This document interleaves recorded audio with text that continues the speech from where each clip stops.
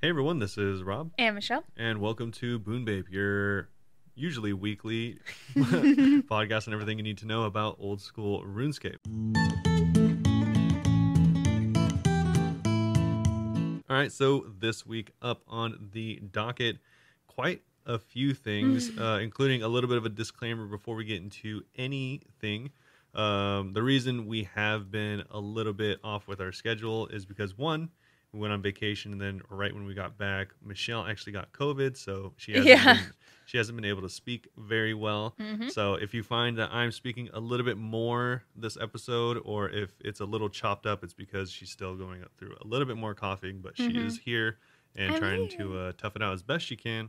But in case anything does seem a little bit off, it's because of that. Yeah, and also because of that, we are going to be recording this in like 2 different days. Yeah. So I could take a break. Yeah, we are going to be doing that. So if you hear like a weird break, like maybe we're Maybe we sound way more awake tomorrow. Yeah, maybe we sound a lot better tomorrow. Maybe it's because of that. So yeah, just keep that in mind. But either way, on the actual docket, we have a ton of stuff. We're not going to be going over fully everything we've missed for the previous, it is a lot. For the previous many weeks. Almost a month. Yeah, almost a month is because actually over a month. We would definitely have like a 4 or 5 hour episode, and also I think it's a lot of them weren't even significant. We're just going over the big ones. Yeah, exactly. I think a lot of it could easily just be glossed over, so that's kind of what we're going to be doing. We're mainly going to be talking about some of the quests that were talked about and released. Then we're going to be going over and taking a look at a few of the updates that we did miss that introduced a few interesting things. And then we're going to take a look at the Winter Summit, of course, obviously one of the biggest events of the year for RuneScape. So we're going to definitely take a look at that. And then finally, we have a little bit more updates for the events as well Christmas events, as well as the more recent blogs. Yes. So with all of that finally out of the way, Michelle, how's it going? Going really well. Should we do a quick rundown of our trip? Yeah, we'll just do a quick rundown. For anyone that doesn't know, we'll quickly summarize. If you usually like to skip this part, we did go to Amsterdam in the Netherlands. Usually we are here in Southern California, but we took a bit of a trip there for a little over a week, and it was a really good time. It was so much fun. We loved it. We got to hang out with our mod Alfresco, shout out Alfresco, and their partner. We hung out with Yeet Greet. She streams on Twitch. Check out her stream. And we hung out with Duel, one of our founder subs on Twitch. One of our first viewers. Yeah, it was so cool. We weirdly have more friends in Europe than we do in the US, I think. Yeah. At least that we've met. Yeah, that we've met for sure. All of our mods in the US live on like the East Coast. So we're like, meh. Yeah, go to Europe. It's nice because they all live at least not like pretty much just a day's trip away from each other, which is not too bad. Yeah, like here, if we wanted to see most people, it would probably almost certainly be at least a flight away. Oh, 100%. No one really even lives near us. Yeah. But yeah, it was so cool. We tried like some delicious vegan foods, seen vegan foods that we'd never tried before. We're having like croissants and like French pastries everywhere. It was crazy. It sounds crazy, but it sounds pretty normal, but it's crazy to us. it's not typical fare that you'd find here, at least. Yeah, we've seen like one French croissant here, and it's just fine. Yeah, this was like insanely good. Yeah, they were all pretty much all the cuisine we had was very, very good, and a lot of people made jokes that we didn't have any real Dutch food because Dutch food is known for not being the best, and I'd say you're right. Yeah, but what we did try was delicious. We got to go around and explore everything that we want to explore except for Cologne. We did not go to Cologne for the Christmas market, which we were supposed to do. Yeah, because unfortunately I actually got sick in the middle of the trip. Yeah, not COVID at least, but he had like a cold. Yeah, I had a cold, so it was kind of annoying, and I was like, I did not want to travel several, hundreds of miles. Yeah, so. It was like a 2.5 hour train ride both ways, and it was just for the day. So we were like, all right, no Germany. Yeah. It's become a meme at this point. For the past 3 years, we've been talking about going to a German Christmas market, and we still have not. We were right next to it, too. Yeah, to be fair, we didn't go to the German Christmas market, but we did go to a Christmas market that was at a literal castle. Yeah, Castle de Haar. It was really cool. You should look it up. Castle de Haar. It's like one of the nicest and largest newly restored castles in the world. Yeah, and we've never been to a castle before. Yeah. Apparently, that's just like every day for you guys in Europe. Yeah, and it was crazy. It was very, very big, way bigger than I It was like. huge. We didn't even get to go inside. Not the castle itself, but the grounds. Yeah, We thought it was gonna be a small thing, so we showed up late, and it was not small at all. We should have showed up earlier. yeah. It was so cool. I thought this like the front area where I'm guessing like they would put all the horses and stuff was like the main area, but that was not even close. Yeah, it was massive. We were walking around. I'm pretty sure we didn't see a lot of it too. Yeah, we were walking around for like 3 hours and we didn't even see the inside of the castle. Yeah, and it was freezing and there was not much vegan food, but it was a lot of fun. It was fun. There was a lot of really cool like Christmas stuff. And it was like almost intimidatingly very Dutch. There was not as much people speaking English and stuff. Amsterdam was very English friendly. It was in a much more Dutch part of the country. Yeah, but I gotta practice a little bit. I felt so cool on the trip being like, oh, you speak English? Which is, you speak English? And speaking of you being really awkward and new to things, how was your first ever concert? I went to my first ever concert. That was my anniversary gift from Robert. We went and saw Phoenix, who I played like a lot on the stream, actually. Yeah. We went and saw them at a venue that used to be an old church, which is like the coolest thing. Yeah, we saw them at Paradiso, which is a church that has I'm guessing, an underground club as well. Yeah, there was a lot of people going there after the show, so we're like, all right, there's something there. Yeah, which is kind of the most European thing I can think of. I know. Why is everything so much cooler there? A club in an underground abandoned church, essentially. I love it. My first concert was so much fun. Yeah, I thought it was a really good concert. And I've seen them before, and this one was much better because they had all of their LEDs and stuff this time around. Yeah, they do like a lot of pretty like light stuffs on the wall. Would recommend seeing them if you can, if you like Phoenix. And I was just like, I didn't even know most of their songs, and I never went to a concert. So some of the time I was just like loudly singing and stuff. The rest of the time I was just like swaying. I was also so tired because we'd been walking all day. I just kept like stretching my legs while we were standing there. Yeah. But it was a lot of fun. I enjoyed it. A little bit of a skip ahead there. Robert actually told me at the same time about that he got me for Christmas tickets to a music festival in LA once we got back. So I could see Megan Thee Stallion. If you all probably know by now, I love Megan Thee Stallion. She's my favorite artist. COVID stopped that. And she actually wasn't and did end up going to the show anyway. She stepped out like a week earlier. Yeah. So she heard I couldn't make it and was like, what's the point? Yeah, so either way, her Christmas present was ruined. Yeah. But, yeah.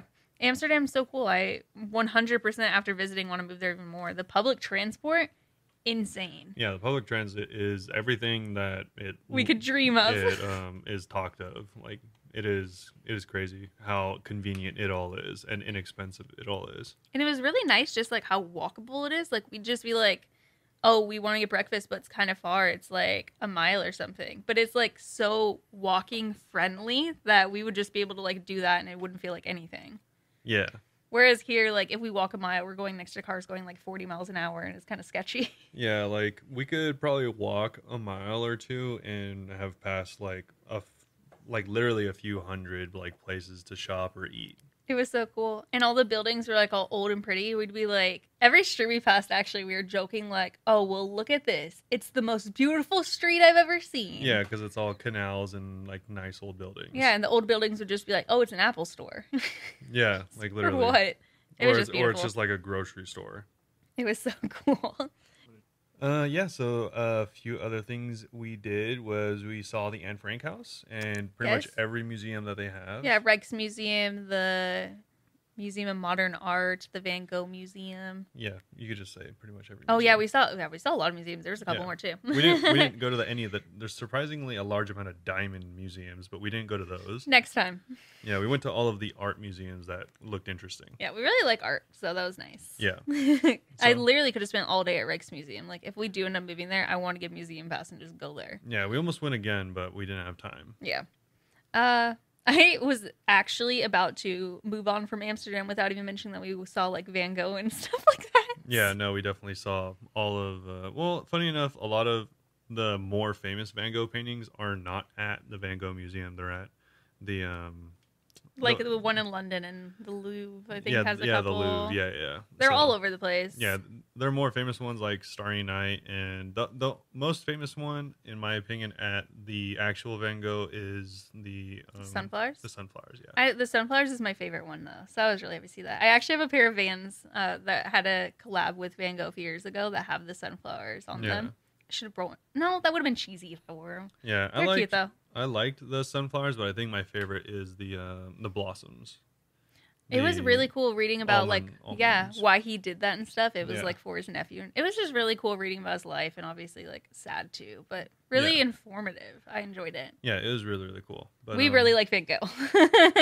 Yeah, I don't think we did anything else that crazy there. Yeah, honestly, like a lot of it was just us walking around because like we've told everyone before, the trip was like low key more than just like doing like big cool things. We just wanted to see like how day-to-day life would be there if we moved there. Yeah, that's why we were okay not going to Cologne, because we just like walked around Vondel Park and stuff and got coffee, and we were just hanging out and seeing how we like it. Yeah, and I love it. What's it called? I guess I wanted to do, because I think most people will ask like what was your favorite part of the trip. I want to ask what was your least favorite part of the trip? Oh, okay. Wait, tell them your favorite part real quick that you told Rate. Oh, my favorite part of the trip was yeah, that's why I laughed. Because we went in the winter, obviously. It was really cold, but it was nice. It was roughly 40 degrees every day we went. Fahrenheit. So I think that's about like 5 to 7 Celsius. No idea. And so it was pretty cold. And my favorite part was the fact that we had a heated bathroom. Like the heated floors. The floors were heated in our hotel. It was amazing.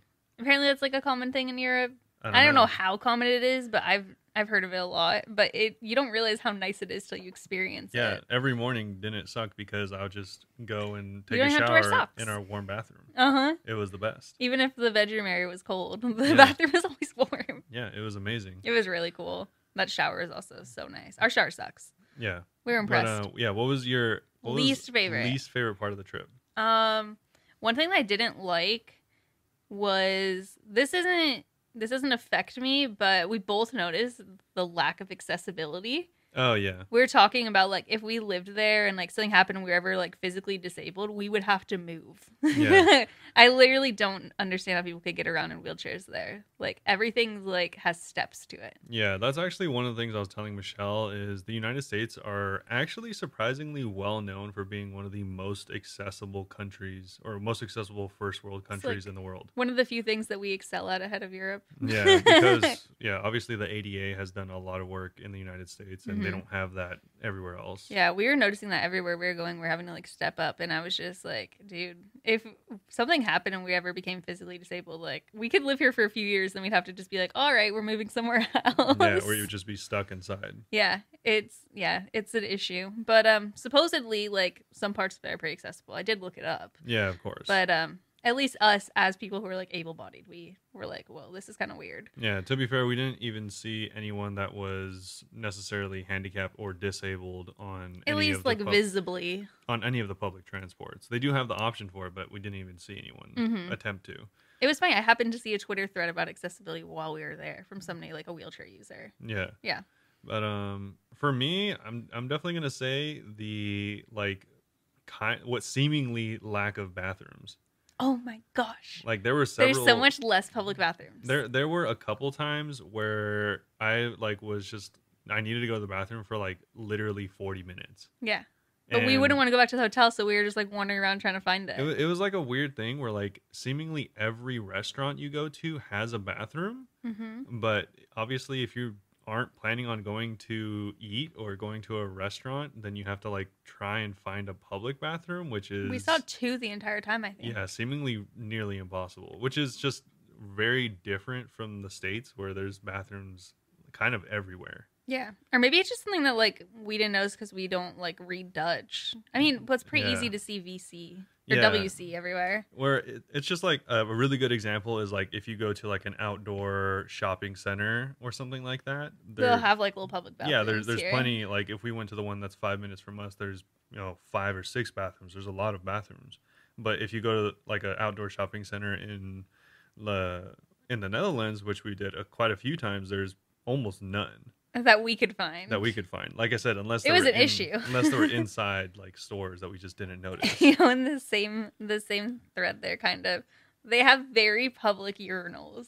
Oh, they do. And only in some places. It surprised Michelle because we went to the stadium to buy a jersey for the Netherlands soccer team, which almost, for his coworker. For our coworker, which they actually almost went to the finals, which would have been really cool. Yeah, we saw them playing actually when we were at a pub with Duel and Yeet Greet. Yeah, not in person. No, not in person, on TV. No, yeah, but yeah. So at large public events like the soccer stadium, they actually have like urinals out in the open, and it'll pretty much just be like 4 dudes standing together going pee in the public. Look it up because it's not like they're like flashing or anything. No, there's a little bit of privacy, but you see them standing there. Yeah, like there's no walls weird. covering them or anything. Obviously, yeah, like Michelle said, it has like sides kind of. Yeah, but you see their entire back. Yeah, it was so weird to me. It'd be the same as like walking up to like a payphone back in the day.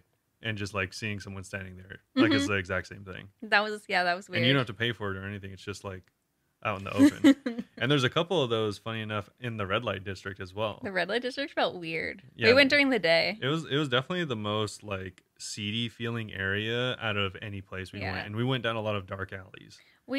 Dark alleys feel so safe in Amsterdam. It was weird. Yeah. But I feel like the red light probably would have been cool at night when so touristy. We went during the day, so like it was actually kind of funny. A lot of the sex workers just like hanging out the windows on their phone. Yeah.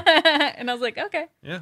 And but yeah, I think besides that, most of it was pretty cool. Traveling sucks. If anyone sucks real bad. Has ever not been internationally traveling, it sucks. Yeah, we already decided if we moved there, we were like, yeah, we'll come to San Diego every year, and we're like, we'll come every 3 years. Yeah, it we don't want to do that every year. It sucks a lot more than I had anticipated. Yeah, it was bad. Which was already pretty high. So, yeah, not the best. Also, if you can get a direct flight, I'd recommend it. Yeah, if we end up moving there, we should just go to LA and do direct flight. Yeah, but one more thing I want to complain about. Oh, one more thing. A lot of people smoke cigarettes. Oh yeah. The smoking culture in Europe is still definitely alive.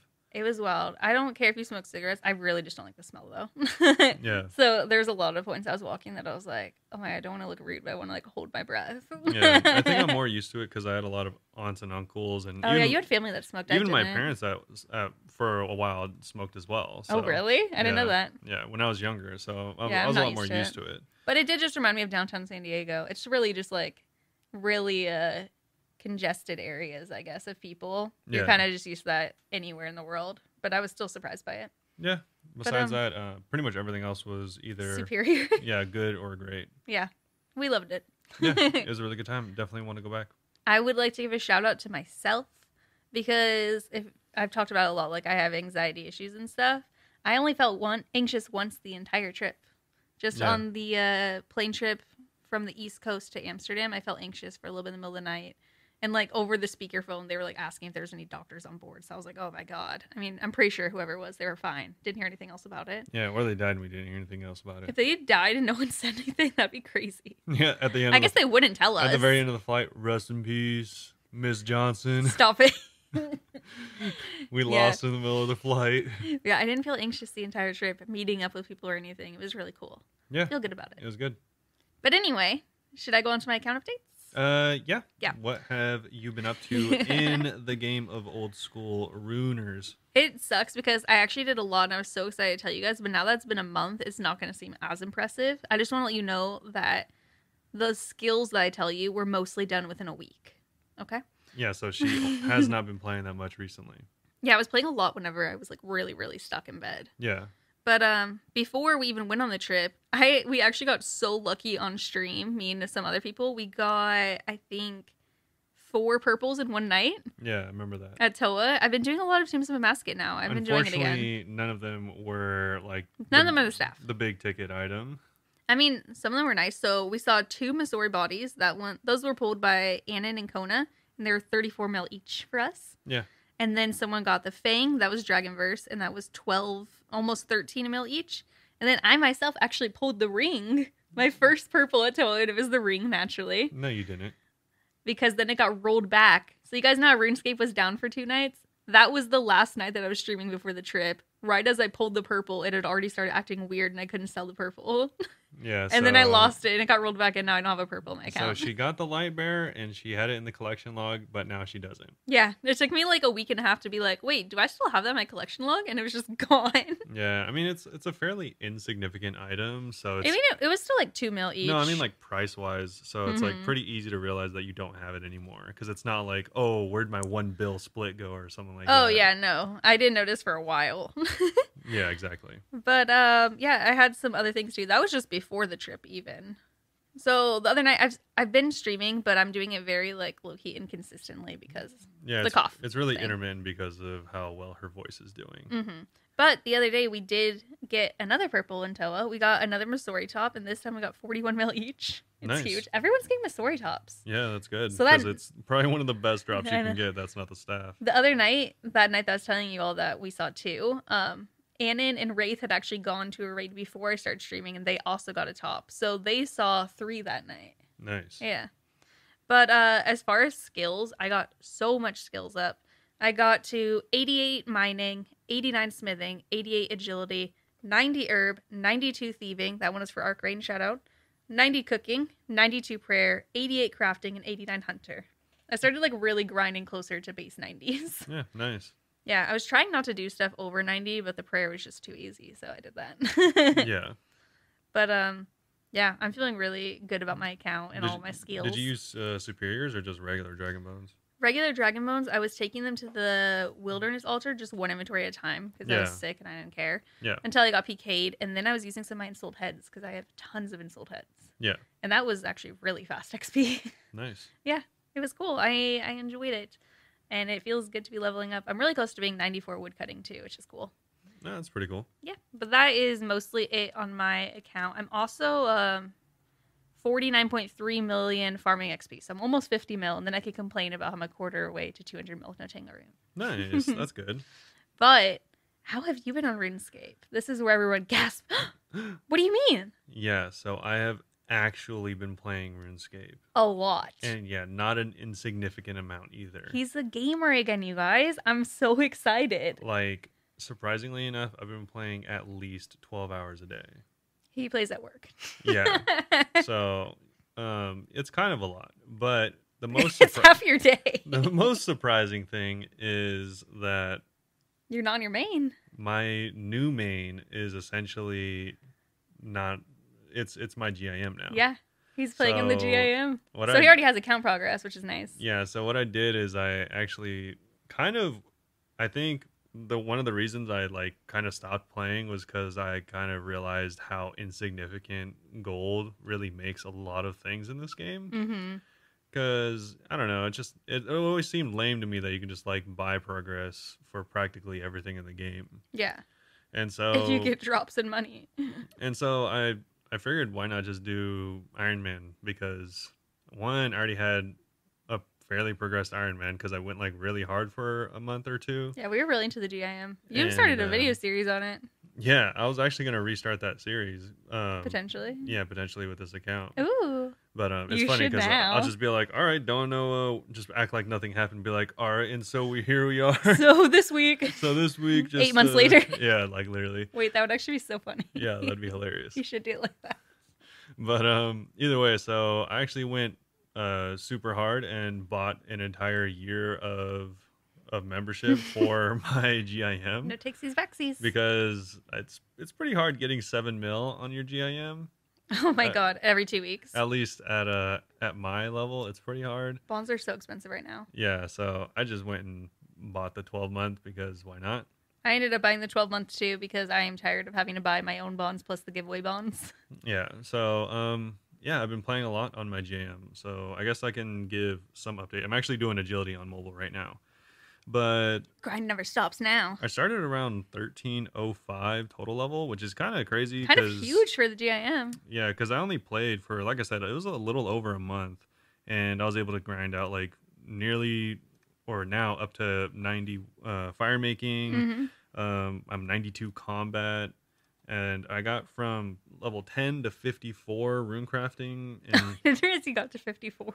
Yeah, in just like a couple hours, and then Gardens of the Rift is so good.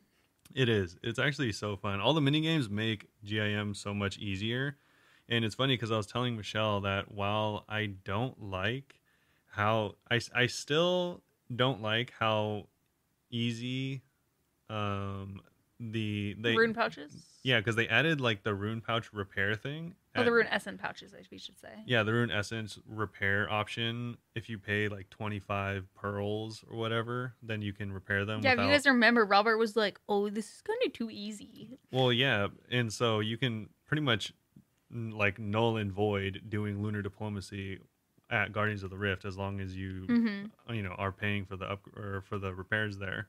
And I still don't like it, but you are using it. It does make it extremely easy to be there for a long time. Because oh my God, I bet. I mean, I can only imagine just doing like just doing Guardians of the Rift one inventory at a time with no pouches because they've all like broken on repeat. But yeah, so it's really nice. Guardians of the Rift is really good. I've been doing Tithe Farm. I also did you did some Temporos and Winter Tot. Temporos, Winter Tot, got a bunch of stuff. And I've just been doing. The minigames are so good in this game. I love them. They're crazy good. They're insane. They're so much fun too. And I've been doing quite a bit of agility recently because I'm trying to get to 70. I mean, you're not even that high of agility. I'm 69 and a half now, which is cool. Michelle keeps looking at me because she wants me to tell you all the big news. At 67 agility, aka 570,000 experience, I got the agility pet. Which, for anyone that doesn't know, between both of our mains and both of our GIMs, we had no skilling pets. This is the only skilling pet any of us have ever got. Yeah. He had Phoenix, but that's a minigame, technically. Yeah. So pretty lucky. I wish I was like 1 out of 30,000 chance. Yeah, so pretty lucky account. I got it. Yeah, like 67 agility. Just a reminder how I have 49 mil farming XP everywhere. Yeah, I got it last night at work on mobile. Wait, my text to you though. Yeah, she thought it was someone else's pet, and I was just showing. I literally said to him, "I know that's not yours." Yeah. I thought he was just showing me the hat. It's a little Christmas hat. It was pretty cool because I didn't even realize that I got the pet. I was just like so focused on doing my laps at Sears that I was doing them. And then I opened up the group chat because it was flashing, and it was because Alfresco in our GIM was congratulating me. So oh my God. Pretty cool. You're back for like a week and you get a pet. Yeah, pretty big account upgrades. I went from 1305 to 1385. Oh wow. It hasn't even. I think it's only been 4 days since I started playing again. So my eyes like twitching because you already got a pet. Yeah, easy. At this rate, I'm just gonna get a pet every week or two. Every 4 days. Every 4 days. Oh my God. But yeah, so big account progress, and I have like a lot of goals that I'm going towards right now. But do you want to share any of them, or are you keeping them on the down low in case they change? I'll share the more immediate ones, I guess. So I'm going for 99 fire making. Right now I'm 90.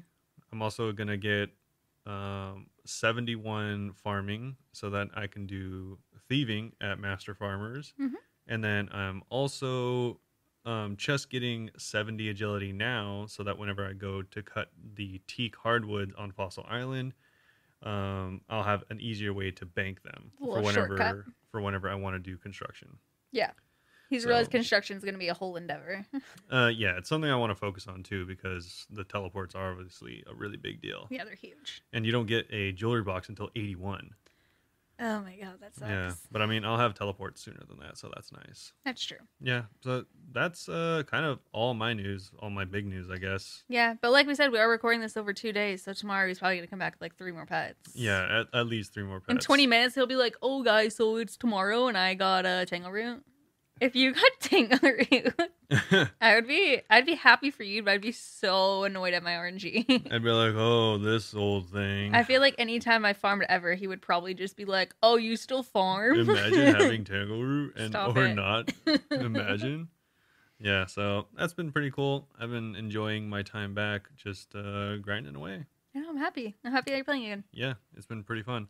But besides that, I guess I have kind of played other games, but really not of mention. Like I've played like some more Minecraft. Valheim actually has a new big update, so I kind of want to play that soon. But a lot of my friends that I usually play games with are playing World of Warcraft because there's a new expansion that came out recently.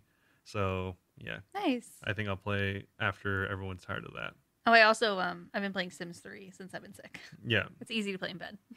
but I think that's about it. We can move Yep. on to any actual updates that we have this week. Honestly, that was still like half an hour of us talking, but considering we missed a month, I feel like that was pretty quick for us to go over our updates. Yeah, I think we. That's like usually me on a normal week is taking half an hour. Yeah, I think I try to make it as concise as possible because usually we try to make it longer on purpose so that. So we don't care about keeping it concise because, there's never any updates. Yeah. Usually we try to make it a little bit longer, but if we're trying to go through it a little bit speedier, then I think that is a good a good flow for us. That reminds me, I actually have 2 more things to say real quick. We're doing a holiday giveaway on Discord, you guys. Underneath the normal giveaway channel, there's a holiday giveaway one.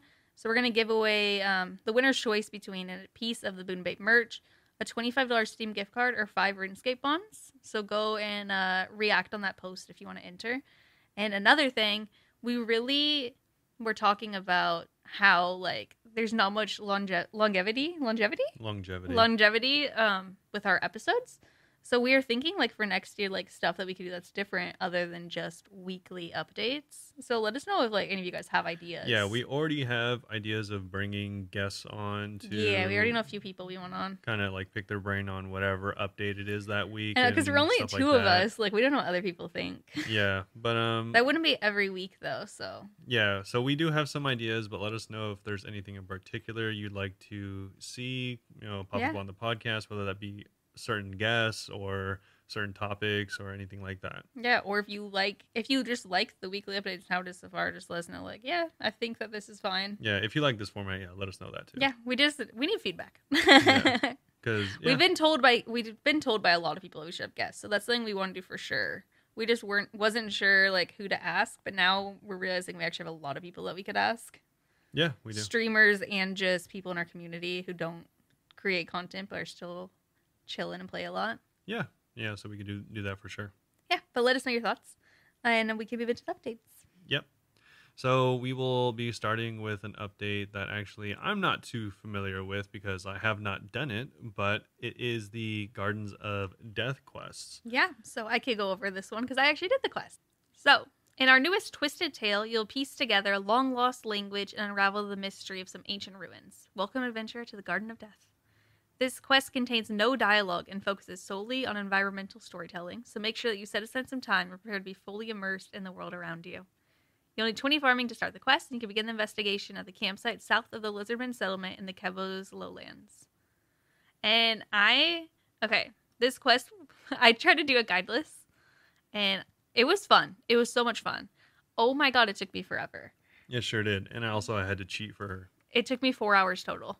Because I was doing it without any help. So it's a lot of... That's like all they really say about the quest. Because it's like, I think it's like medium and intermediate length or something. But it's a lot of just like trying to guess what words are based on context clues. And it tells you where to go. And you're just like wandering around like Kevos and lowlands and stuff. And it was a struggle. Yeah. Robert did have to look up one word for me, and there's no way we would have guessed it. Yeah, for anyone that has done the quest, the part where you have to decipher the word knowledge/mind. No way we would have guessed that. Yeah, that was... We were trying to guess that together for like 20 minutes. We guessed the other ones, but not that one. No other ones we weren't able to figure out except for that one. I mean, some of them took us a really long time, though. Yeah. Like, we were sitting there for a good half hour probably going over them. Yeah, at least. But it was actually like a really fun quest, and it made me excited for more quests. I wish that I would have kept going. I don't want to say like spoilers. It just gives you farming XP at the end, but all you need is secateurs for it, which you can get during the quest, and it's a lot of like roaming around and like reading secret messages. So I thought it was really, really fun. But that's actually not all the questing news that they had. So we voted, if you remember, overwhelmingly in support of improved XP rates for quests. Yeah, because the XP rates for quests kind of suck. They did not match what they should have been. Like, there's obviously some well-known quests, like Witch's House, Witch's House, as well as the Waterfall quest. Those are known for being some of the best, like, XP reward quests in the game. Mm-hmm. And besides that, they're just... Obviously, there's some here or there, but like if you're doing higher end quests, you're like, oh, this gives XP, which I guess is cool, but I really just want it because it unlocks, the DSIM or something. Yeah. It's like significant. Like Song of the Elves, like it went from like 20,000 XP rewards, multiple skills to 40,000. It's like doubling it. Yeah, so I only leveled up like 2 skills from this. Most of my levels were not from this, but I actually did get a couple. yeah, so for anyone wondering what the total was, people actually did the math, and if you have a quest cape, then you will have gained an extra over 1 million XP just from quests, and you can actually get that just by going and seeing Purdue. Oh my gosh, I didn't realize that some of them you can't get from Purdue. Like you have to go to random people at like the Legends Guild and stuff. Ooh, I have more XP coming in today, you guys. Yeah. Oh, cool. Yeah, go check out this post if you haven't done this yet. I'm sure a lot of you already have because this is from last month. But I was so excited. I did this at the airport. Yeah, it was definitely a welcomed update. Oh my gosh, yes. All right, so alongside all of that stuff, they also added stuff that we voted on previously, which is going to be the combat achievement rewards. Woo! So this actually passed a little bit ago, but for anyone that doesn't remember, they actually added quite a few things, making the combat achievements much more worth it, in my opinion, than definitely it was before. So for easy, they made it so you get twice as many warrior tokens from the guild. You also get an additional commendation point at the pest control. The upper limit for boss slayer tasks has gone up to 40 from 35. And for the medium diary, they increased the warrior tokens by 200%. And they also made it so that you get an additional 2 points at pest control. That's...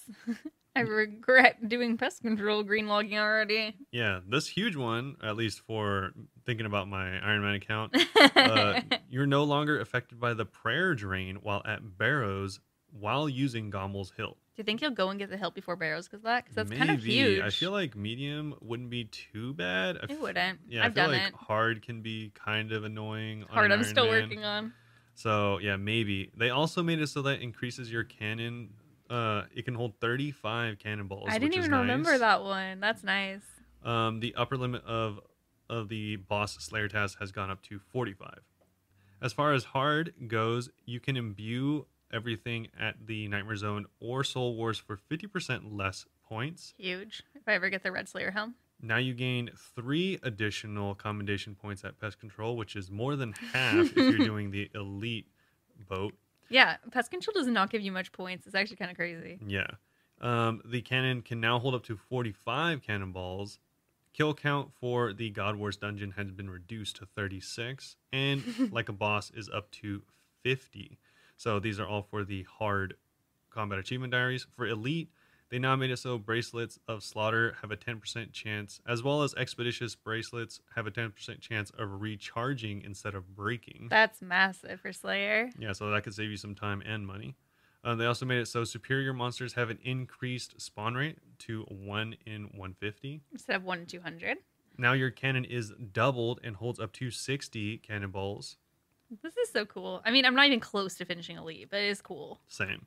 And now they also increased or decreased the amount of kills at God Wars dungeons needed down to 30, and again increased like a boss to 55. Second to last, the Masters. They made it so the thralls that you resurrect from the Arceus spellbook last 50% longer. It's a huge upgrade. These are so cool. They made it so that the Gommel Hilt can now be used to combine itself with the Avernic Defender for a cosmetic upgrade if you want to do a little fashion escape. I haven't actually seen what that looks like. I need to look that up. It looks really cool. Nice. The God Wars dungeon has been reduced again from 40 to 25. Like a Boss has been increased to 60, so nearly double. And also, there's a new ammo slot item, Gommel's Lucky Penny, which gives you a 5% chance not to consume charges from items such as jewelry, offhand equipment like the Tome of Fire, or when worn with charged weaponry such as the Trident of the Seas, or even the Scythe of Viter. So this would work with my staff. What's the staff called? My bat. The Sanguinesti. Yeah, my Sanguinesti. Yeah, so all I have to do is master combat achievements. Any charged item has a 5% chance not to consume charges, which over, 10,000 charges is going to save you a lot of time and money. Oh my god, yeah. So that's going to be really nice, but you are unfortunately going to have to trade this off for something like a a blessing. So Yeah, it would be in your ammo slot. yeah, so if you don't need the extra prayer, then that's cool. Or if you don't want the teleport, then this will Honestly, definitely, worth. yeah, definitely help you out. But it definitely might not be worth it in some Can cases. you imagine how much blood runes I'd saved with Sanguinesti doing chambers? Yeah, true. My gosh. And finally, Grandmaster, for all of you real tryhards. They made it so the Thralls Resurrected now last 100% longer, so it's pretty cool. They stay Double the alive, time. yeah, twice as long, which is really, really long. The Gommel Hilt 6 can now be combined with your Avernic for even more flash. And the last two is God Wars has been reduced to 15 KC in order to get into God Wars, which if you have Grandmaster, I don't see Honestly, you ever I going still back think to God I still Wars. think it should be like 5. Yeah, I don't. You finish Grandmaster, you It should just be free at that point. honestly maybe I don't see anyone going back after they have Grandmaster unless they want a pet. to greenlog it. Yeah. And finally, nearly doubling like a boss from 35 to 65 because Awesome. we all know once you get Grandmaster, you're going to want to do more bosses, said no one. So that's kind of cool, though. A lot of those, I think, are really cool. And like I said, I think they're like way better incentives to actually do them. absolutely. Reading Yeah. these again makes me be like, God, I really should finish my hard ones. Yeah, and there are some, like I said, for the medium that makes it so Barrows is a lot easier. Yeah, for, that's huge. for like new GIMs like me. That's a really big deal. So Definitely. yeah, that makes it a really cool deal. Yeah. Speaking of combat achievements, they also added nearly 50 combat achievements to Tombs of a Mascot. So they don't list them here, so you have to go and make sure in game, like, do I need to go do these updates to reclaim my Zuck helm? Yeah, Yes. I was actually, I didn't know, I wasn't sure. I don't even think they say here whether your Zuck helm gets retained or not. I think some people were losing them how to redo it because some people were saying, like, finish combat achievement for the second time and wearing their Zuck helm. In that case, I think it's kind of lame because for anyone that doesn't know, I mean, you probably know because this has been out for a while, but you did have to do, if you do have to do all of these to get your Zuck helm back, one, I think that's lame, and two, Makes me feel stressed for the hardcore that achieved it. yeah, and two, there are some master combat achievements that require 7 other competent players to do. Oh, yeah, there's an 8-man Toa. Yeah, It's crazy. so Dating said that he went and did that, and it was, like, so sweaty. They didn't Yeah. even make it. yeah, it sounds really, really annoying, and I'm not a big fan of any of the required group content for achievements or anything Yeah. like that. I mean, I'm not 100% on it, but I think that they did lose it. Or maybe there's, like, a little bit of a window of opportunity to catch up. Yeah, like I think it's an achievement, no doubt, but I feel like it is like a separate achievement. Like I feel like Combat Diaries is like shouldn't be a test of like how good your friends are. Mm-hmm. Like I don't know, that just sounds ridiculous to me. Yeah. Because now I'm like, I need to find, eventually, I'm not even close, like I said. I need to find, like, 7 people who are gods at it to go with me. Yeah, like I mean, obviously people like a cold one that just hang out with like other good players, that's not too crazy for them, but I hang out with good players, but I don't know if anyone's that good. I know. I think for the majority of us, we have like one, that one good player that we know, and then like Who's a like couple, crazy, carries the team all the time. yeah, and then like a couple other that are like kind of on par with you. But I mean, it feels like there's no way that everyone knows 7 other really good players. Mm-hmm. I'd agree. I mean, obviously the helm's not meant for everyone, but it just seems kind of like Unfortunate. unnecessary. Yeah, they should, instead of being like, I'm pretty sure it's 8 people total. I'm not 100%. I'm almost certain it is. But they should have been like, over this amount. So you have at least some options there. Yeah. But, oh well. And for the next thing they added, this was actually pulled a little while ago, and it is the Poison Dynamite. So most of you all are already familiar with Poison Dynamite, which we first offered in Pull 76. For those of you who aren't, Poison Dynamite is a new weapon which lets skilling pures secure kills when necessary without gaining any combat XP. Players can now use their fire-making skill at 50 or above to craft untradeable Poison Dynamite from 1 Dynamite and 3 Cave Nightshade. Once assembled, simply place the Poison Dynamite on the ground and light it as you would a pile of logs to deal damage in a 3x3 area. For a more precise attack, you can also stick the Poison Dynamite to your target by using it on them. Using the dynamite in either fashion will net you a bit of fire-making XP. Nice. Yeah, so I'm not going to go too much into the specifics of it, but it does a little bit of damage, 0 to 6. and it has a chance to poison the target. So if you are a skilling pure, this is going to help you get through some of the more annoying parts of the game that I don't even know how you'd get through before Yeah, without literally. like, doing some bug. I think it was some weird exploit bug, but that they fixed, and this was their recompensation for that. Yeah. Okay. Oh, one more thing I needed to mention, that downtime for a couple of days. Everyone should have a couple of days of free membership now in your RuneScape messages. Okay. I still haven't claimed mine. Yeah, I don't know. I tried to do it on mobile and it didn't work. It just wouldn't let me click messages at all. But check Yeah. your messages. You should have a couple of days of membership. Okay. And finally, they did make some changes to the Pole 77 changes. So they added a few more. Actually implemented some. Yeah, so they made it so that you can go back to Ape Atoll after Monkey Madness 1 to complete Monkey Madness 2 without accepting Darrow's training. This is for people that are peers or have specific accounts, so this will help you. Clue Scroll drop rate boosts earned from combat achievements now apply at the Hallowed Sepulchre. Iron players may now buy and sell ores at a fixed price from Orden's shop when it's overstocked. This is a really good change because obviously they couldn't do this before. You kind of just be SOL if you needed some ores at the... I think this is the guy at the blast furnace. Yeah, I think so. Players can now set their default player-owned house teleporting to build mode. This definitely saves you quite a few clicks, so that's nice. Mm-hmm. Players can now disable confirmation messages for charter ship payments, which I actually took advantage of recently. I didn't know that was from this, but that's really nice. And finally, another big, huge quality of life thing. Actually, massive. I've been appreciating this a lot lately. Charlie the Tramp now embraced the phrase beggars can't be choosers. So he will actually allow players to bring him requested items acquired by any means. You don't have to go fishing anymore. Not just from yourself. So. I hated that. Yeah, that's really nice. It was actually worse than the easy ones. Yeah. And for anyone that cares or is interested, I think it's already over by this point. But you can still go back, obviously, on YouTube and check it out. But EVscape had their, yet again, Battle Royale. So you can go check out their YouTube for that. I think they did this in collaboration with OSRS this year, which is nice because this is the first time that they've actually sponsored their work. They also have now started Season 3 of Gilnor Games on Soup's YouTube channel, which I am actually watching Gilnor Games now, and it's so good, and I love it, and I would recommend. I'm behind a week, so no spoilers, but it's so good. Yeah.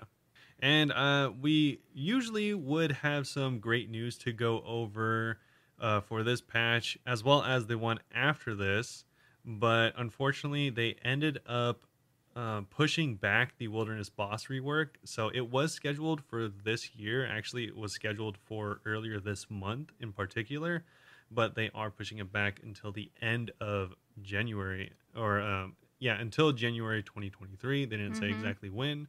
So that's kind of why the patch notes are light for the beginning of December, is because of that.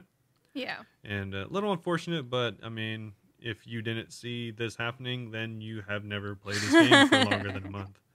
So yeah, that's about it. There's also some cool merch that they're selling for Christmas and stuff like that. Yeah, they got some cute stuff, some cool new t-shirts. Yeah, so make sure to check that out.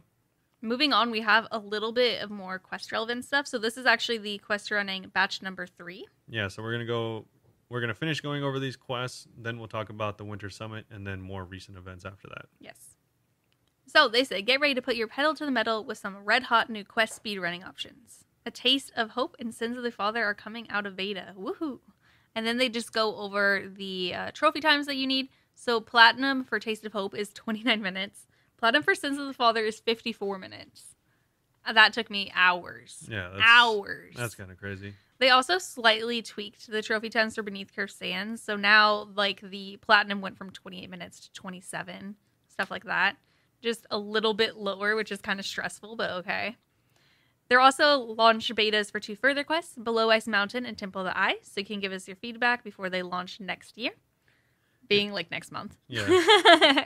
It's kind of unfortunate because I know some people are probably having a blast with this, but every time I read this kind of stuff, it just feels like such dead content to me. I actually like it because I do plan on, once there's smaller quests out, I plan on going and getting the outfit. Yeah, I mean, eventually it would be really cool to get the outfit and like all the other rewards they offer, but every time I see them announcing new stuff, it just feels bad because I know when I go and look at the world tracker, it'll show like one person in the speedrunning worlds. I saw somebody make a good point because one person was like, basically saying like, "Why are you doing this? There's barely people in the community." And someone was like, "Yeah, but just because there's barely anyone, it doesn't mean that they should never get any content ever." No, I don't think they should. Get some recognition. It just is like, I don't know.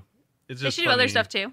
I don't know. It's just like a weird thing where it's like I kind of feel bad that I like am like not interested in it at all and feel like it's just like dead on arrival. But I think it's cool just because I did platinum time for Cook's assistant. yeah, I mean, like I said, it is cool content, but it'd be kind of like getting big updates for like RS3 is kind of what it feels like. It's like that's cool that that's happening for whoever is playing that, but I just I can't care. I don't know. It's kind of like a weird thing. No, that's fair.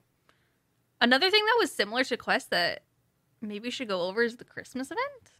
Yeah, sure. And also for just to close out the speedrunning update, that's it. The update was really small. That is it. Because it was supposed to be the wilderness rework, but like I said, that was pushed back. So there's pretty much nothing besides that. All right, so like we said, moving on. The Christmas event is out. Go check it out now because it's only going to be here until January 11th. So you can begin this event by speaking to Gus Mistletoe. You'll find Gus hanging out around the red carpet on the road connecting Barbarian Village to Falador. This ambitious dwarf has his sights on the hottest pub for NPCs, the Nutcracker. It's an exclusive spot with festive drinks, treats, and more. It's all he's ever dreamed of, but there's one problem. Santa won't let him in. Santa hates him. Actually. Being exclusive and all, the Nutcracker is only accessible to those who prove their worth in a series of challenges known as Santa's Festive Games. Impress Santa and you'll get access to his secret tavern. If you don't, you'll be joining the long queue of NPCs trying to get in. And this holiday event was developed by Mod Halo, and it's amazing. I like it. It has some really cool rewards that I'm going to go over. It's like nice because you're actually kind of doing like little tiny games in it, which I thought was fun. And it's like mini games. Yeah, mini games. And the Nutcracker pub at the end, by the way, I want to find something comparable in real life because I want to just go hang out there. Yeah. It's just a really Christmassy little pub. Just gonna have candy canes. Yeah. Okay. And there are some funny lines about like the dwarf, like spoiler alert, he gets into the pub at the end. Wow. And he's walking around really drunk, and then one of the waiters is like, "Does he know this is non-alcoholic beer?" But yeah, the fashion scape, spot on. It's called the Nutcracker outfit.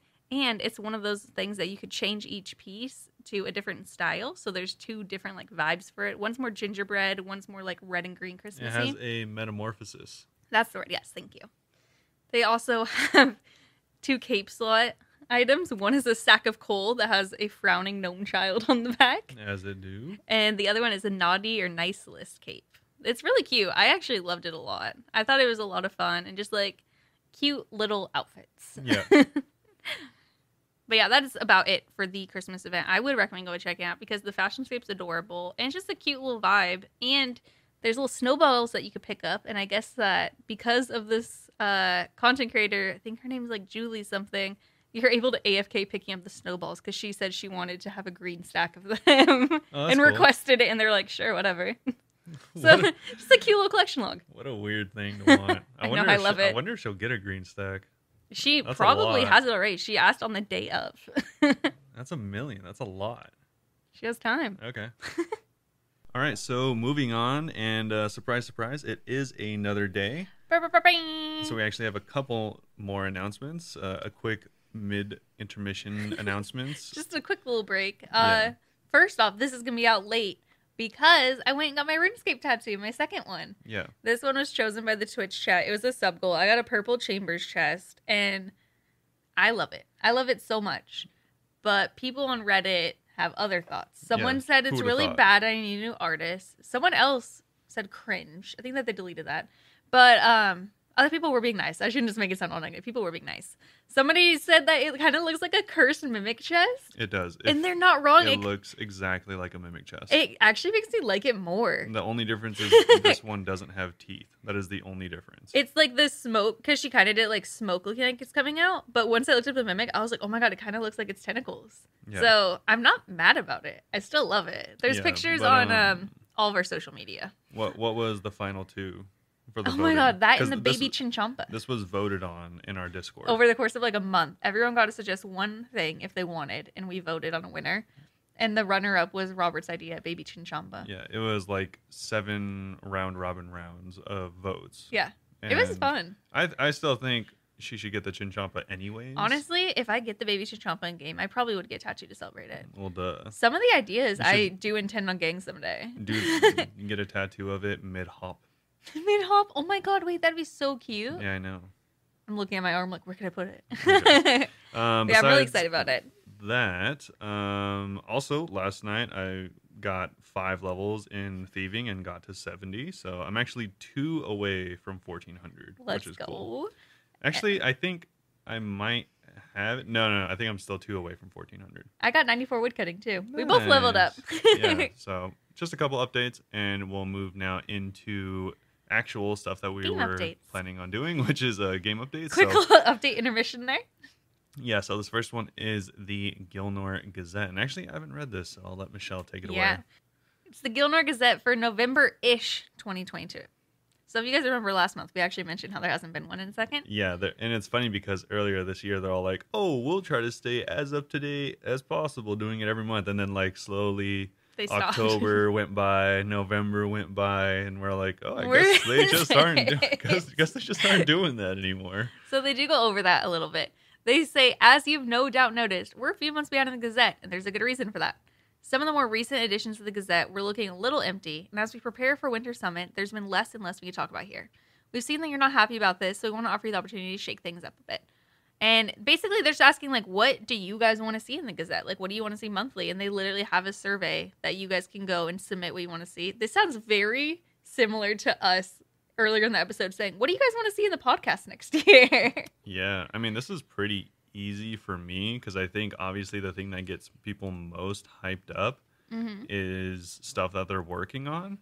Because Yeah, I just say little previews of things. Even if it's not coming out for like 2 years, little stuff gets everyone hype. yeah, but also I feel like that's kind of like a hard line to walk for them because obviously they don't want to be like, oh, we're working on like this thing, and then it either never comes out or it like people like it a lot and are kind of expecting it, and it kind of like ruins whatever hype there would have been. I feel like they could talk more about stuff going on in the community, like talk about like different artists and stuff, do more artist highlights. Yeah, they could highlight community members. If they want to like do things with content creators, they could talk about like the Gilmore games and stuff, I guess. Yeah, like if any of the developers, like let's say there's a game jam idea for something, like for a new mining thing, and then they like talked about it last month, maybe they can like Expand on if it. there's ever been any like progress on it, like if they talked about it 6 months ago, if there's been any progress, they can be like, oh, this is like some progress. Maybe there's like a concept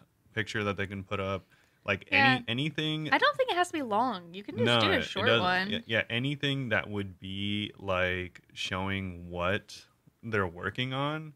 It like I think that goes a long way because often whenever there's no Gilnor Gazette or no significant updates, Seems like nothing's happening. it seems like they're just like sitting on their hands, Yeah. which is like not demotivating, but kind of like not just uninteresting, but also like uninspiring for like the player like, base. we know logically they're not doing nothing, but show us a little something. Yeah, I mean, obviously the development pipeline has become much slower over the years. Like we're not getting skills every month, we're not getting quests every month. Somebody listening nodding good. Some entire quarters of the year we don't get anything, which is, I mean, I guess that's fine if that's the new like development pipeline they have planned out, but at least show us updates so it doesn't seem like you're just not doing anything for an entire quarter of the year. I agree. I might actually respond to their survey thing and say something like that. Like, just show us updates of what you're working on. Give us little previews. Yeah, I mean, it doesn't have to be long. It's kind of annoying to ask that because that's kind of like a boss thing. Like when your boss comes by and is like, yo, what have you been up to? Just so that they know they're not wasting their money like on you. Well, for $50 membership a month, yeah, I feel like we deserve it. No, I mean, yeah, it's kind of just like, yeah, like what have you been up to? Like, Yeah. I don't know. I just want to see some kind of progress. I want to be able to see Gilnor Gazettes every month when I look at the news. Yeah, and yeah, I definitely think even if you have very little to go on, there should be some kind of Gilnor Gazette. It's kind of And like the podcast. We'll do it every week. If there's nothing, we just like talk about accounts more, or do more Q&As. Or go yeah, over Reddit. yeah, like an easy one is like we were saying, like you could just easily highlight the community and be like, oh, this is what they're doing. Like this is kind of stuff that's going on in the community, because like obviously we know what's going on in the community, but if you aren't like just plugged in, then you're not going to be knowing. Dude, So that's like an easy one. I feel like before TwitchCon, I didn't really follow that many fellow creators, like RuneScape creators. And I was like so unplugged to it. Like I didn't know anything. I didn't know what GG meant when people said Gilnar Games. Like I had no idea what that was. Oh yeah. Yeah. I mean, you didn't even. Don't. Okay. Well, yeah. Michelle doesn't know a lot of things. There's an acronym in the game I didn't know that I just found out, and I don't even want to talk about it. Yeah, they're very basic acronyms. But either way. It's very embarrassing. Yeah, I don't know. It's just like, yeah, if you don't have much to talk about, find something to talk about. Like there's ways to do that. Mm-hmm. And you should have something every month, because I know they got more interesting stuff than we do. It gives something people to look forward to. So it's like if there's something that you're expecting every month, then and it doesn't happen, it's a letdown, regardless of how like trash it would have been. For sure. But they do have quite a bit in this one, which is nice. Yeah. So we're going to start out by talking about the second game jam, which took place in November. Yeah, the aforementioned Gam Jam. The Game Jam.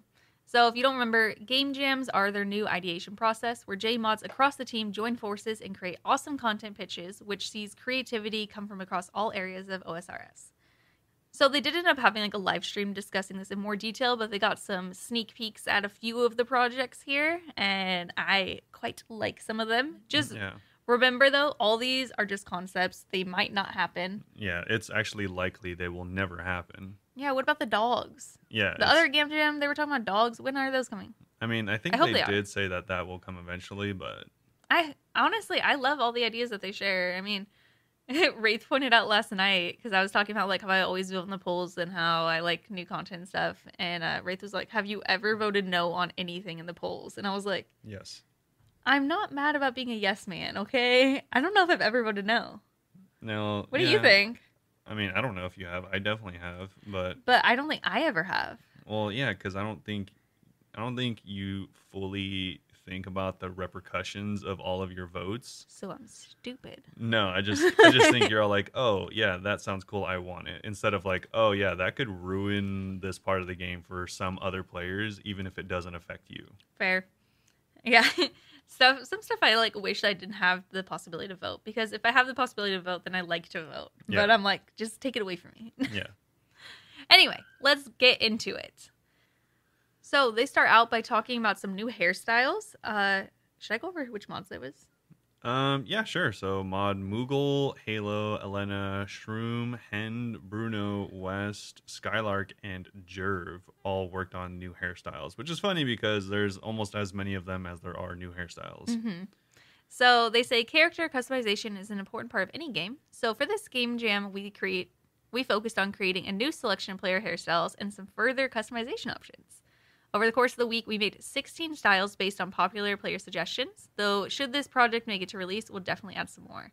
And they have some cool things, like they have like a mohawk, little braids, just like different ponytails, actually like multiple mohawk styles. yeah, some mullet styles. Yeah, they have some really cool stuff. I actually like these designs a lot. They have like side cuts for the woman models. They actually say that every hairstyle is gonna be unisex. Oh, that's cool. Yeah. And they have like pompadour hairstyles, like an OG like top braid kind of Viking style afros. It's kind of cool. I do like how they say everything's unisex and then went ahead and put the female and male characters for the hairstyles on the pictures. Yeah, I'm sure that's just how they envisioned it. Yeah. So to unlock these new styles, you'll actually have to embark on a small quest that introduces you to a new hairdressing NPC. You'll help them to find the perfect place to set up a boutique in Varrock, though they may have to deal with the current owner of the building, a shy hat maker who loves crafting community-designed accessories into wearable fashionscape items. And the NPCs are really cute looking. Yeah, Emma and Susie. Emma and Susie. They kind of look like they're supposed to be like twins, and one's like the more edgy one with the shaved head, and the other one's like shy. Yeah, one of them literally has no hand and a scissors as a replacement. Yeah, and the other one's just wearing her little hat. They both have orange hair. That's why I was like, they look like twins. Yeah, you're like, oh, they're the exact same person. Yeah. After completing the quest, you'll have full access to a range of new hairstyles in the Fashionscape accessory shop, which will both be located in a currently unused building next to the Verac Museum. We hope to use this as a hub for future item design contests, as well as potentially setting up a hairdressing minigame that allows players to unlock even more styles. And I love this because it's kind of like the banana hat that people voted on before, so I'm assuming that like you would buy it from this person. Yeah, that'd be cool. Yeah, it's so cute. And hopefully that means that they'll add like more community designed items. Yeah. Even though, I feel so weird about that because they're not paying people for their ideas. Yeah, that's true. It's a bittersweet thing. So they go on to say that we have a lot of talented artists in our community who often propose their own concepts and item designs. We love to give players a way to wear their creations as cosmetic accessories by hosting design contests at the boutique. And they go and show a few examples of what finished items would look, and they're just amazing. Like a really tiny Cowboys hat, a Bob the Cat hat, like what kind of hat is that called? I don't know. Yeah. A hat, and just like a giant, or not giant, just a regular mole, like snapback, just all these things. I love it. Yeah, they're really cool hats. Cute little hats. We also took a look at the current hairdressing UI. It's overcrowded and players have mentioned that it can be difficult to see what you're getting until you bought it. As a result, they've created a new UI that solves these issues and gives you a 360-degree preview of your chosen hairstyle, which is really nice. Yeah, that's cool. I like that. That's funny. I never really had a problem with the haircut thing. Well, mostly also because you're wearing stuff on your head, so it kind of doesn't matter to me. Mm-hmm. But I really like these new hairstyles. Yeah, the like, new one I want to looks cool. change it. Yeah, there's actually a lot of colors to choose from. Yeah, and I like the half-shaved one. We all know how the world of OS works at this point. Shop trees for wood, buy tinderboxes at the general store, milk cows for milk, basic stuff. But what if everything you knew was wrong? So we are going to talk about the OSRS randomizer, and this idea is by Maud Nin. The OSRS randomizer would see the whole game turn on its head. Chopping trees get you nothing but burnt sharks. Shops sell medium clue caskets, and tinderboxes are only attainable from fishing. Lumber is overrun with dagonauts, and hitting them with your sword grants you smithing XP. And the cows? Somehow they've acquired a piece of the map to Crandor. Of course. Randomizers have become a popular way to replay familiar old games, and I wanted to see if it was technically possible to make such a thing work in OSRS.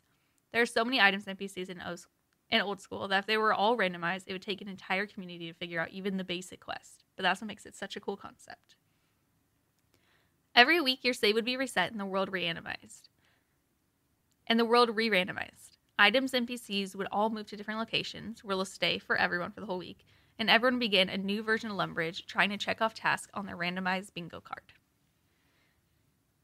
And I'm assuming they don't even really specify, unless I missed it, that this would just be like a separate world. Yeah, that's actually all they had to say about it. There's really not a ton. It's like an here. additional game mode. It seems like a very brief concept, which, it seems like it'd actually be a really interesting idea because there's practically infinite replayability. Yeah. I think obviously this would be on a different set of worlds, but I think if on those worlds they had 10 or 25 times XP, that'd be really cool. If it's only for a week, yeah, I'm sure it's going to be crazy. Yeah, because it'd be like, all right, are you just going to kill cows and get smithing XP for, I don't know how long, I don't know how, it would just take forever to level up normally, so it'd definitely have to be accelerated. Honestly, I think that'd be so cool, because I could just imagine people's video series for this. Yeah, also probably 5 times drops and stuff like that, so it would just be a wacky world, which I think would be cool, because, just doing a quest would be ridiculous. Yeah. If,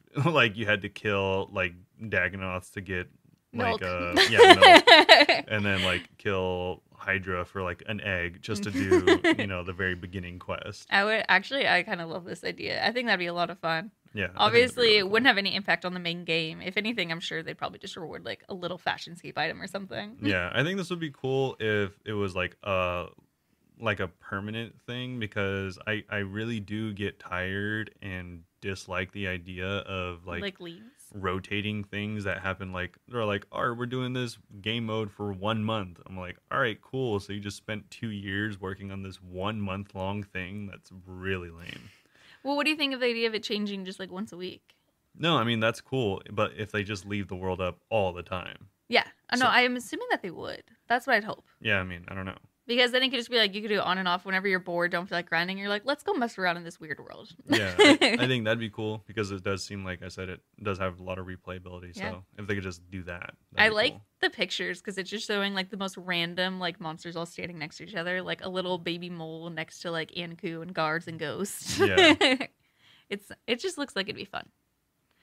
Next up, we're going to talk about the agility improvements. This is by mods Arcane, Dylan, and Goblin.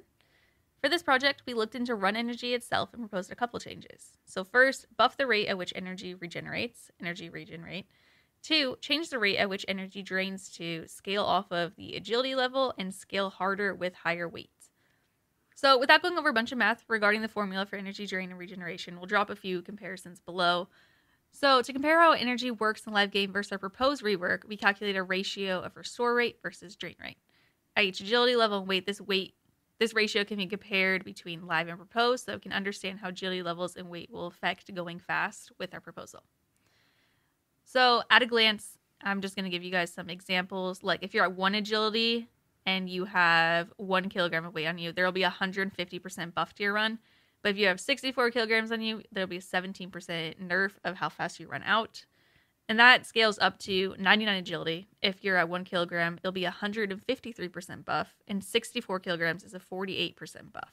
So essentially, it seems like they just want to make weight and level a much bigger deal. Honestly, I kind of am okay with making agility level have more run. Yeah, because it makes it more worth it, because who wants to go get 99 agility? Obviously, it helps now, but not nearly as much as you would think spending, 300 or 400 hours on agility would Agility actually is do. a really slow skill, so I'm totally for buffing that a little bit. Yeah. It wouldn't even be like that huge of an amount. I mean, I just spent, I think, like 10 hours the other day getting like 70? getting 6 levels in agility. Yeah. Because that's as fast as it goes. Like, there's no faster way to get agility, and like I won't notice a difference. Truly.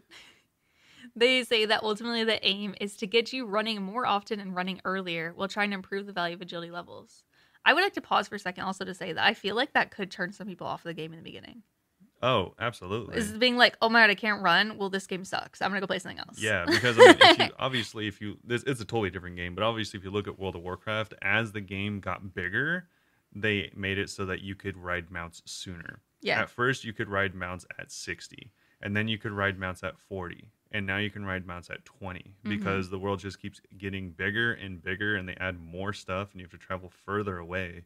So it's like, I don't know why this hasn't changed sooner. That's why people ask for mounts in the game, because it is so annoying running around without any teleports. Yeah, especially like if you don't have the nostalgia, you don't have the drive to play the game. Someone just told you, "Hey, try it out." That's just gonna be so annoying. Yeah, they're like, all right, cool. You got to go to Falador to go get something. It's like, all right, cool. I guess I'll just be running for literally 10 or 15 minutes. No, because you're gonna be walking for 75% of that. Well, yeah, that's what I mean. Like, it's just. It's actually really annoying. Yeah, I mean, it technically wouldn't take that long. That's obviously a little hyperbole, but it would. Not by much, I feel like. I think for a new player, that's not unreasonable, especially if you get attacked by highwaymen or guards or anything like that. No, then... like I love this game, and whenever I have to play a new account, I feel so annoyed. Yeah. So as somebody who's like not already attached to the game, it would just make me not want to play.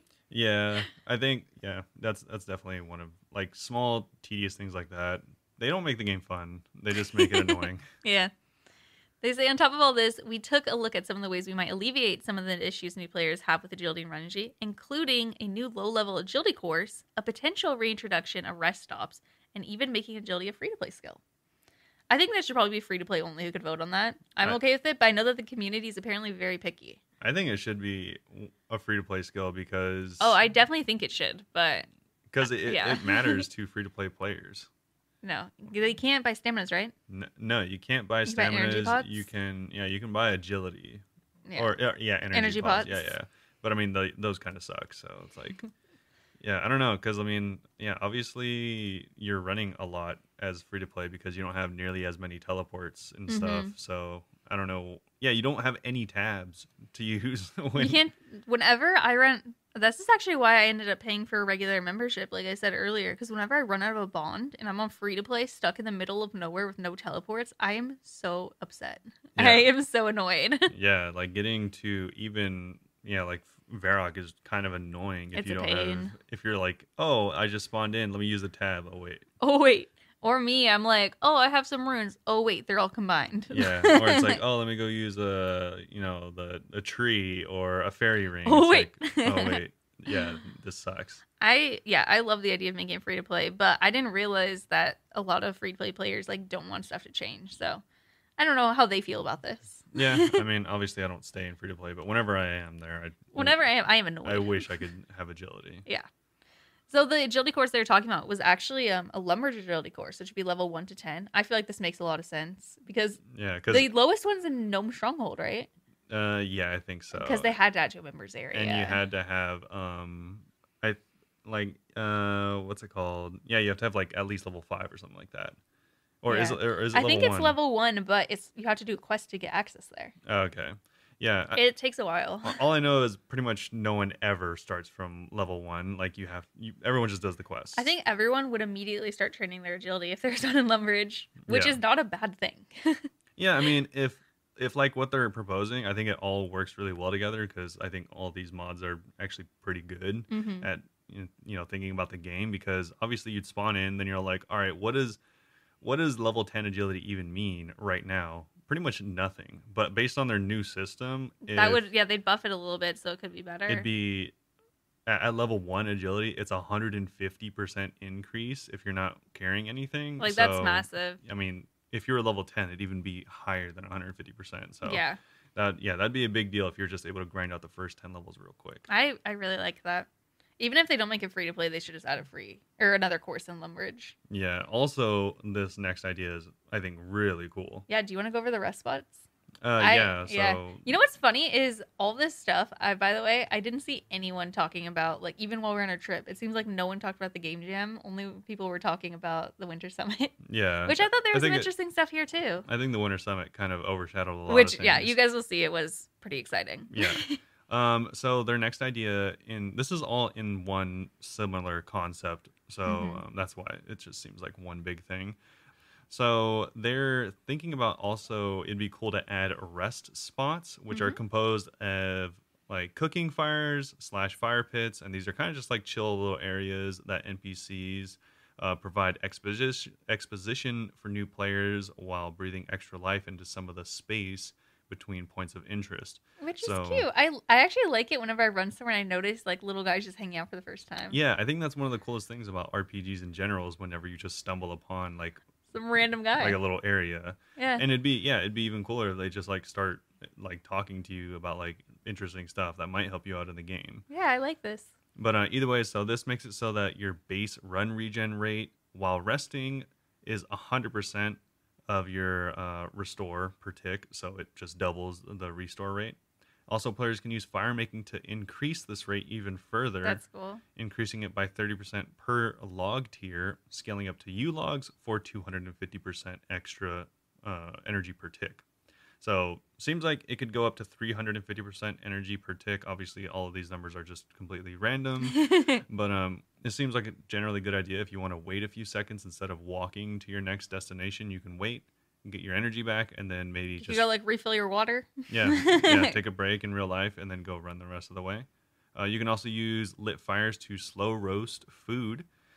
This one's interesting. Yeah, so you can obtain untradeable and unbankable cooked versions that restore energy, kind of like strange fruits, although, of course, those can be banked. Yeah, I'm imagining it's like very small amounts, just like strange fruit. Yeah. The highest tier of log does last longer, allowing players to chef up more slow-cooked meats. I think that's really, really interesting, and I think would really help, especially Iron Man or people that have less money. You know, obviously you're not buying staminas. Oh, yeah. It takes a long time to make staminas too, right? Because essentially these are agility potions. Or I always call them energy potions. Yeah. So essentially you'd be crafting up low-level energy potions, which obviously they're not tradable and they're not bankable, so it'd only be worthwhile while you had it. But if you're planning on going somewhere really far and you're like, oh, let me stop by here, make some food, and then do the whole journey in one run, that'd be pretty cool. I mean, you'll probably have some more rest stops along the way, but yeah. Yeah, maybe. But yeah. I like this idea. I think it's actually pretty good. I mean, what I was thinking, because I know with everything people are going to complain, I was thinking it's kind of like the heart region prayer, you know? Yeah. So it's not too crazy if you compare it to that. Yeah, it seems cool. Next up, we're going to talk about the OSRS Tower Defense. This idea is by Mod Arcane, Mod Husky, and Mod Mac. And just like a half little breaksy here to remind you all, these are all just ideas. They might not happen. So tower defense has been a popular game genre for many years now, so we used our game jam time to think about what that might look in OSRS. We looked deep into the systems OS already has, the different skills on offer, the combat system, and more, and designed a tower defense game that would synergize with these existing mechanics and your character's progression. In tower defense, I've never played a game like that, but I'm assuming it's just you're defending tower from waves of enemies. Yeah, it's a really, really popular genre. Like one of the most popular one is tower defense balloons. I think it has. Wait, is that the one that you played? Yeah, I remember that. Yeah, really, really popular game. Obviously, a lot of mobile games are like this, but it seems pretty cool. Yeah. It seems like you would spend some kind of metal bar as well as planks in order to place towers. At least in this little idea. Yeah, and then they would, fight whatever enemies happen to be coming. Yeah. So seems like a pretty simple and pretty cool idea. I don't know if it'd be a mini game or whatever, but yeah, because usually those are more like idle games almost. Yeah, it seems kind of fun. Maybe they would add it with just like maybe cosmetics only or something like that. Yeah. As rewards. I do love the fashionscape. Yeah, it'd be cool to find like a new way to just sink your time into the game. Oh yeah. Whenever you get bored. Speaking of fashionscape, that was it for the tower idea, by the way. Next up, we're going to go on to the custom outfit loadouts by Mod Squid. With equipable items split between players' banks, different housing storage options, it can be difficult to remember where anything is, let alone experiment with different outfits or quickly equip a specific outfit. With the Stylist Beer, a new bedroom furniture item, players can access all the equipable items they own from one location and filter those items by slot. Finally, dude. It's every time that there's a holiday event, I like to dress up, and all my stuff is split up everywhere too, and it is so annoying. I'm saying finally because obviously they've always, not always, but for a very long time now, everyone says, Fashionscape is like endgame. Fashionscape is obviously but there's no easy way to do the reason Fashionscape. People play. But yeah, Fashionscape is such a big deal, but they've never had a good, they've never actually taken steps towards making it more actually central to the game. Yeah. Like they're like, oh, here's these hundreds of items. Hopefully you have one, storage for all of them, and two, like them sorted properly. Yeah. Yeah, this just seems like finally a long time coming. I hope they add something like this. Oh my god, same. They do say though, like it doesn't allow players to bypass the distance factor. You'll actually have to go and get your butler to retrieve the items that are stored in their bank when you're finalizing the selection. But I mean, it's still huge. Yeah, I mean, was that just like 1,000 gold or whatever? Something like that. And they add as well, additionally, the mirror won't let players save outfits as preset loadouts that can quickly be switched between. So I guess it's more for like combat stuff.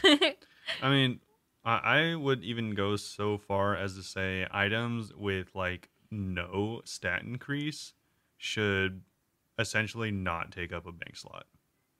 I wouldn't disagree.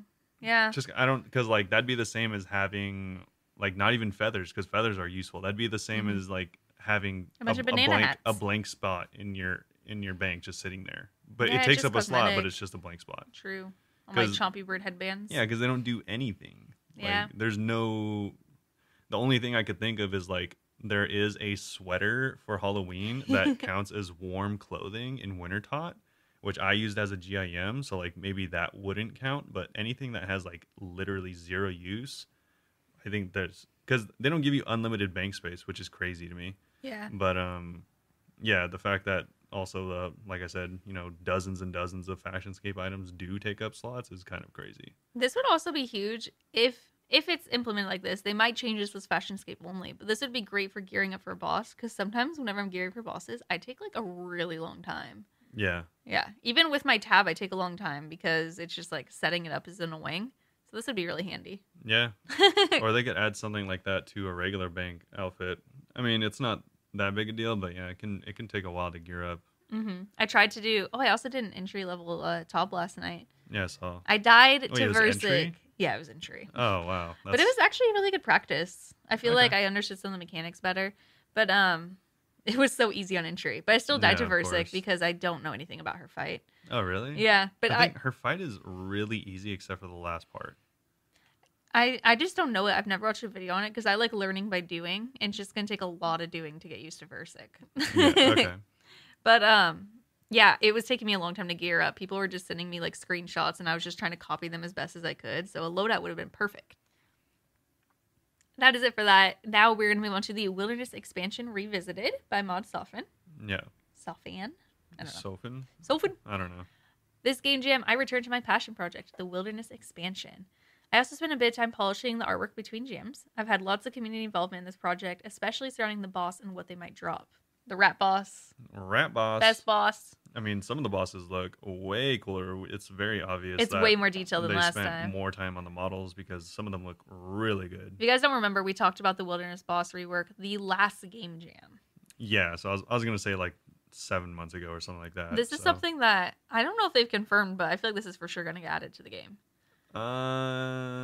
Yeah, hopefully. I mean, it seems and it's like a wilderness update. People want that. It seems like it's taken a lot of time, so hopefully. But I mean, it is a huge project. It is. It's like tons of new bosses in all these different areas. It's really cool. Yeah, tons of new bosses, world bosses for the first time ever, underground bosses, a dragon boss, new dungeons, new items, new weapons. Maybe a Torva ornament kit reward. Yeah, entire new villages. It's so cool. There's a also free-for-all PvP area. Yeah, free-for-all PvP area. Obviously, new bosses in the already existing areas. Mm-hmm. So, I want the rat boss. Yeah, there'd be a lot of stuff. Yeah, it looks amazing. They just provided an update that they basically have gone into more detail for that. That's something that, like, I feel, like, really certain that at least parts of that are going to be added to the game. Yeah. Because it's not like they're even introducing anything new. They're just, like, doubling down on the idea and being like, hey, here's more art. It kind of feels, like, inevitable. It just looks like a more fleshed out version. Yeah. Which is cool. And it looks good. The Torva recolor, amazing. It's, like, black and red and very pretty. It's like a Sanguinesti recolor. It's funny. The color scheme doesn't work with where you get it because you get it from Dex, but it looks good for Theater of Blood. It does, yeah. Next up is the community event support. This is by Modlight and Dylan. We worked on ideas to highlight and manage community events better from both a player and JMod perspective. We think a community flourishes when players feel connected to other players, so our project was all about ways we can improve the game by recognizing, promoting, and rewarding positive community behavior. Our first idea was the Party Popper, a new tool for JMods that builds on the functionality offered by the Rotten Potato. The Party Popper includes all the fun transmog options from the potato without the riskier options, so nobody will accidentally kill all the players in a given area. The Party Popper would also let JMods bestow an event organizer tag, which would appear above player's head and in the chat icon space. For 24 hours, they'll be recognized as an event organizer, perfect for organizing marches or other big group events. I was thinking that would have been good for Hanani's event, if she had a little group organizer thing. Yeah, that's cool. It's not, like, huge, but it's kind of cute.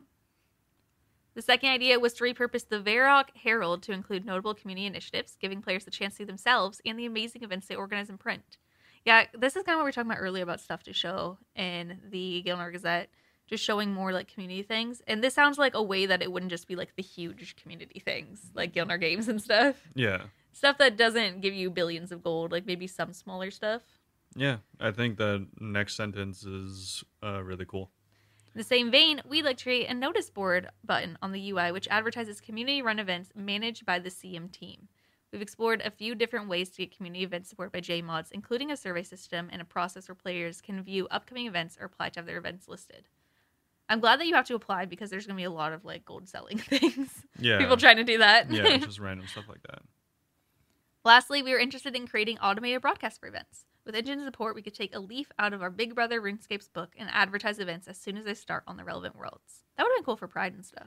Yeah. I slept during it. I don't know if they did anything. Or just, like, anything, really. Like, Yeah. if someone's starting, like, a worldwide, and I mean, like, world as in the game. So, like, like a 470 world, like, bingo game or something like that, where they want to include everyone, but obviously you can't tell everyone that you want to give them gold for doing bingo.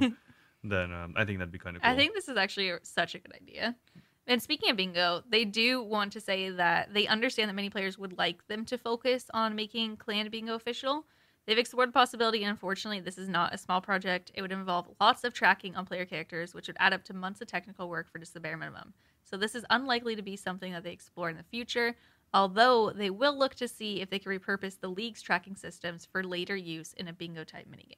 Yeah, I think that's kind of a really big ask. I literally don't know how it would work. If you think about it from, like, a developer experience, one, they'd have to track every player that gets invited. Every And drop. they'd have to essentially track a second collection log for them. Yeah. And they'd have to limit what you could even add to the bingo. Because, like, some bingo things are like kill a boss, which are easy to track.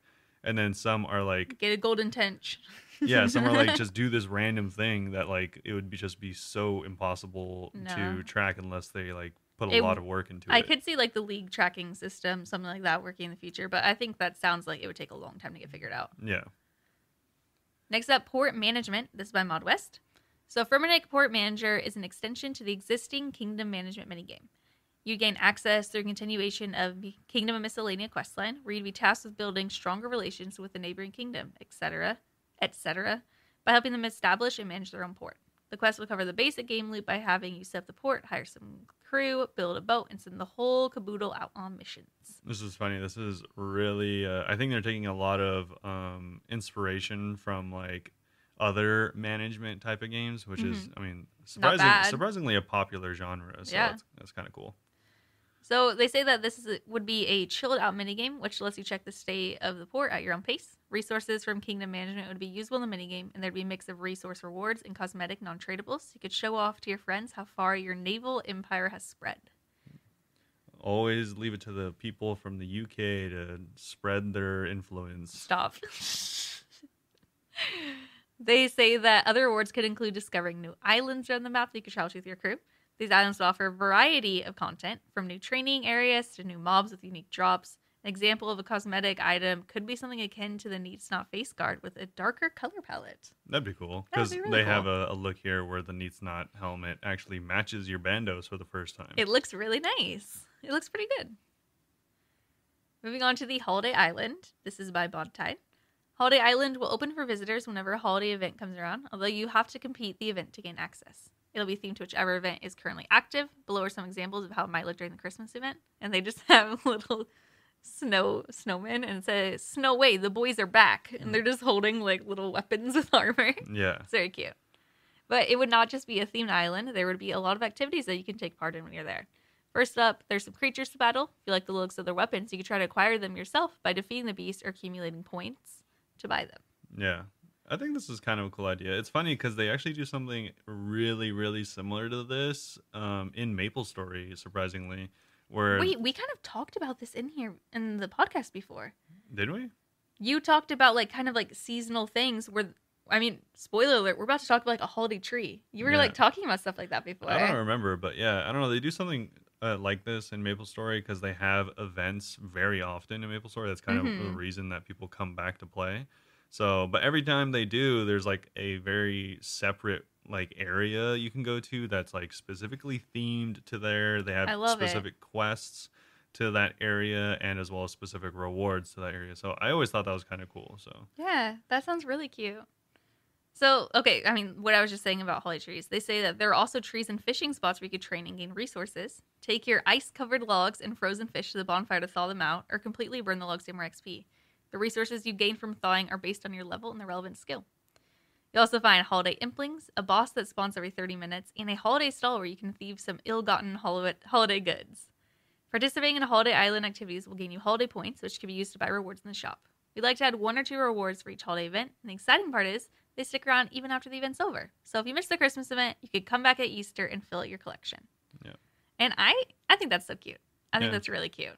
This is it for the game jam. I obviously, like I said, I like all of it. Everything. Yeah. I did think overall it was pretty cool. If it does seem like we kind of glossed over the wilderness thing, it's because they didn't go over it much. We already went over it. They didn't go over it very much. But to be fair, the graphic for it is really cool. So if you are interested, I'd recommend checking it out. You'll probably put that on YouTube in our description. Yeah, it is a really, really cool graphic. Their art has obviously leveled up for it. And yeah, so definitely check it out if you are in the wilderness. Yeah. And then moving into the big news. The big boy. The thing that we said did overshadow practically all of this news this winter was the Winter Summit. So for anyone that doesn't know, the Winter Summit is the brother or relative of the Summer Summit, which is what we usually used to have for RuneScape, which would show everything that we were planning on having for the next 6 months to a year. Yes. And so this is no different. It just happens to be happening in the winter this time around. Mm-hmm. So that's kind of the reason that this overshadowed everything, is because it's always really exciting to see a roadmap of what they plan on having out in the coming year. Yeah, you guys are going to forget all about the hairstyles in Holiday Island after we talk about this. Yeah, so this is pretty exciting, obviously, because they did announce quite a few things, some very big quests, as well as some very big changes and additions to the game. But some controversial decisions. Yeah, I would say to tame your expectations, because I was slightly let down by this, but obviously you'll have your own opinions. Mm-hmm. So they do say that, as a refresher, we put together this handy summary of everything we talked about on the stream. Of course, the Winter Summit was a stream. It was a stream, and we were not here for it. But there's also a load of other stuff, like the Wilderness boss rework, still on the cards for the first half of 2023. Mm-hmm. You'll also notice a handful of poll questions artfully sprinkled throughout this blog. In accordance with our swanky new poll charter, a lot of these are green light questions, which just gives us permission to start working on the things we spoke about during the summit. For example, there's a poll live right now asking whether you'd like us to add a new skill to the game. Oh, that's already done. That's already done, and also I don't really think we talk about that too much here, but that did get the most votes ever voted in any vote ever, nearing 200,000 total votes. Yeah, so spoiler alert, guys, we're gonna get a new skill. Yeah, we are getting a new skill. It was voted 80% in favor of getting a new skill. Obviously, we don't know what it is, but it is going to be happening. And we'll talk more about that. We have some ideas. Yeah, I mean, it is practically 7 to 8 months away for a new skill to even happen. At least. People are going to be discussing this for a long time. I wouldn't be surprised if they push it back to a full year for it to actually, I mean, even just get decided. I wouldn't be surprised if it takes We are a picky year. Community. Yeah, so I wouldn't expect to see this anytime soon. So, but still exciting knowing that it's up there. Yeah. Either way, though, they added the new skill, so that was their big mic drop for this year, and they want us to help design it, of course. Yes. As we mentioned above, there's a poll live, and like we said, it already passed. And besides RuneScape actually being invented, it was the most voted on poll ever. Whether you voted yes or no, it was the most. I think it's so funny because there was obviously a lot of haters. 20% of people said no. Yeah, of course, which is a significant amount considering that's nearly 20,000 people. Mm-hmm. But people were just like talking about before, because that to pass the poll, it used to be 75% and they lowered to 70%. Yes. And there was this one person, I felt kind of bad because they were getting quote retweeted basically a lot. Yeah. On people making fun of them afterwards because they were like, they only changed it to 70 so that they could add a new poll. Like, there's no way it's going to be even close. And then it was 80. It would have passed regardless. Yeah, I mean, that's just like some hater talk. Like, you don't have to say rude things like that. So, I mean, yeah, you'll just get retweeted like that. It's like, I feel bad for them now because they were getting made fun of a lot. But it's like, all right, you're being unnecessarily hateric. Yeah, okay. But we have some skill ideas. Did you want to go over them? I figured now is a good time as any to go over the skills. I like how I said later, and then I was like, as in 2 minutes from now. Yeah. So most all of these are Robert's ideas. Yeah. Well, since the poll did pass while we were, en route to Disneyland, on a drive to Disneyland, which is 2 hours, so we had quite a bit of time to like theory craft some stuff that we thought would have been interesting for the new skill. Mostly Robert theory crafting and me typing because my throat hurt, so I couldn't talk. Yeah, so I tried as best I could to come up with what I thought was original ideas. The only stuff that I thought I saw that were good-ish ideas that other people thought of were, well, I'll just go over them now. Yeah. So the first one that I saw that was a pretty good idea for, I thought of this as an original idea, but I have since seen it a couple times, so I thought I'd come up with or bring it up here, and that's going to be some type of animal husbandry. I like this. For anyone that anything with cute animals. For anyone that doesn't know, animal husbandry is a pretty common skill in other games, and it's just the breeding of animals. Yeah, and that could work in many different ways. It could be related to like cooking if you have your own farm. Well, yeah, this would be very akin, and just so you know, none of these are actually fleshed out in design. We literally just made this up, like we said on the way to Disneyland. Yeah, I did make these up, but I did think of them in the terms of OSRS, so I think they would be pretty easy to flesh out into actual skills. So, but they just aren't here. But yeah, animal husbandry would be very similar to how summoning works in OSRS, or in RS3 rather. Not exactly, because I think summoning is pretty busted. But yeah, I think if they added summoning as itself, they'd probably adjust it a little bit for OSRS. Like, I mean, just a really easy concept is like maybe if you, I don't know, bred horses or something like that, and then went and like fed them, you'd get like a movement speed buff, or I don't know, just something really simple like that. To be fair, we were thinking of these before we read about the energy buffs that they might do. Yeah, of course. But that could be related to a lot of things. It could also be related to like farming and stuff, which is kind of morbid. You kill your own animals. Yeah. The other good one that I saw that would be a pretty cool idea is honestly just straight up dungeoneering. I know a lot of people said sailing, which in my opinion is just like a more convoluted version of dungeoneering. Can they combine both of them, you think, to be something else, like exploring? It could be, but also it just seems like way too much work. Like, I just don't know how it wouldn't be a mini game. Yeah. I'm not saying it can't be. I'm very uncreative, honestly. So I'm really open to any idea because I know that the mods, whatever they choose, will do a great job. Yeah, so I saw a lot of people's reasoning for saying sailing was because dungeoneering was really good and everyone liked it. But they didn't like that it was so stationary. It's like existence was so stationary. And so they like wanted to go to different islands and spawn different bosses. And there would also be wood cutting and also fishing and also fire making. I'm like, kind of sounds fun. At what point does this end? Like that's just a new game at this point. I think you do. I mean, that might be too extra, to be fair. But I think you definitely have to find ways that how will other skills be incorporated into it? Because every skill in the game that I could think of off the top of my head like connects to at least one other skill. Yeah, I think the good ones do. Yeah. So I do agree, but I just think like that's too much. People are trying to combine so many skills that it kind of just makes your skill not really a skill, and it's actually just the combination of other skills. That's why I feel like I can't come up with a skill of my own because I literally don't know how to make up a new skill. Yeah. Like if sailing was just sailing, I guess that would be cool, but the way pretty much everyone proposes it is it's actually fire making, crafting, dungeoneering, fire making, wood cutting, boss killing, slayer. Like it's so many skills in one that it's too just much. Not its own skill. Yeah.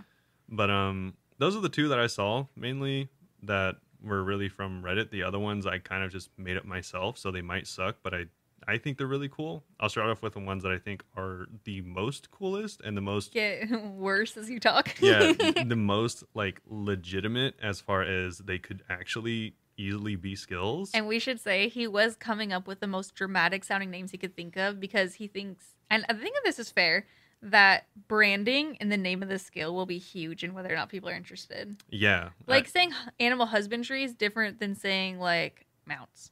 Yeah. Yeah, exactly. Like that's what a lot of like that's why I think a lot of the ideas seemed really dumb on Reddit, because like obviously a lot of them are suggestions if you just go on Reddit, but they're just maybe they lack creativity, but they just like make them sound really boring or like that's why bad. That's why I'm kind of excited to hear once like developers start like fleshing out ideas more, because they're literally paid because they're creative and know how to like design stuff. Yeah. So I cannot wait to start hearing some of their proposals. Yeah. So what are yours? The first one that I thought was really cool was going to be a combination of magic as well as prayer. And so you would have prayer abilities. You'd be able to level it through prayer type things, giving up offerings. And you would also have magics. And so this could either be one thing, or there's another suggestion as well. And I would just call this dark arts. So prayer and magic, but make it emo. Yeah, so obviously we already have prayer and stuff like that, but we also have, dark prayers to, darker gods and stuff like that. There's already types of summoning of dead beings, so that's why I was kind of in between dark arts and calling it like necromancy, but Necromancy is getting added to RuneScape 3, and I literally don't know how it works, but just like how you were saying, God, the name sounds so cool. Yeah, I don't know how you skill it and train it, but I like it. I think both names are really cool, but the reason I called it Dark Arts is because it wouldn't just be focused on necromancy or summoning of undeads. It would actually also include, dark prayers, dark rituals, as well as dark magics. So it'd be I like it. quite a few things. I don't know how it'd work, but I like it. I think it'd be cool because, like I said earlier, it's not so many different fighting styles. It's really just prayer and magic, but with a dark nuance. Yeah. So I think that'd be pretty cool. The next thing that I think is also a really good front runner that I actually seen a lot of similar ideas was something that I don't know necessarily what to call it, but it would be called either like scholarship or scholarly, something like that. We talked about this like at length. Yeah, because this is actually something that was a big deal back in the day. Reading and writing was something that the nobility did back in, obviously during times that OSRS would have existed in like knights and stuff like that. Like if you could read and write, potentially you could have new quests available to you or new skills or new people that you could talk to because you could actually read and write languages properly. I'm trying to think of how you would train this, and I was thinking like the Arceus library, how you go and like pick books like that. They could do something like that similar to agility courses in like different libraries throughout Gielinor. Just be like at a certain level you go and grab books at this place. Yeah, maybe. Or it could include mainly the way of leveling it would be reading and writing. And then as you did more, you could unlock new things to read and write. And I wonder how you do it without being AFK. I mean, I want to be AFK, but I know that they don't want us to be AFK. Yeah, I mean, I don't know. Maybe they could add like a mini game for matching words in the books to like words that you've learned and stuff like that. Games like that. I would play that. Yeah. So just play like Sudoku or do a crossword puzzle. Yeah, not only is it realistic, but it could, unlock additional things as you gained fluency in languages, and it doesn't have to be limited to one language as well. So I like that. Yeah, I think that'd be pretty cool. And the last thing, I do have quite a few suggestions, so I'll just rattle them off, and then I have a couple too, which are funny. Yeah, I have like two. I'll end with my, with the one that I personally like the most. Okay. So, our list is very chaotic, so sorry if we sound all over the place. Yeah. So the first one, so I'll just rattle them off. So this next one's called Divinity, and this is a very prayer oriented you can either call this divinity or zealotry, and this is just extreme faith in the gods. And so this would make it so like you could only use certain prayers or certain extremely holy weapons, like maybe Saradomin drops like a buff for the sword or something. Yeah, like a sword that is so holy you can't look at it unless you have like a certain level of zealotry because you're so devout. Yeah. Stuff like that. Or maybe prayers that are just, again, you're so close to God that maybe you can't even fathom using it without having such high divinity, Yeah, they could think of cool new little prayers. Yeah. Another thing would be alchemy.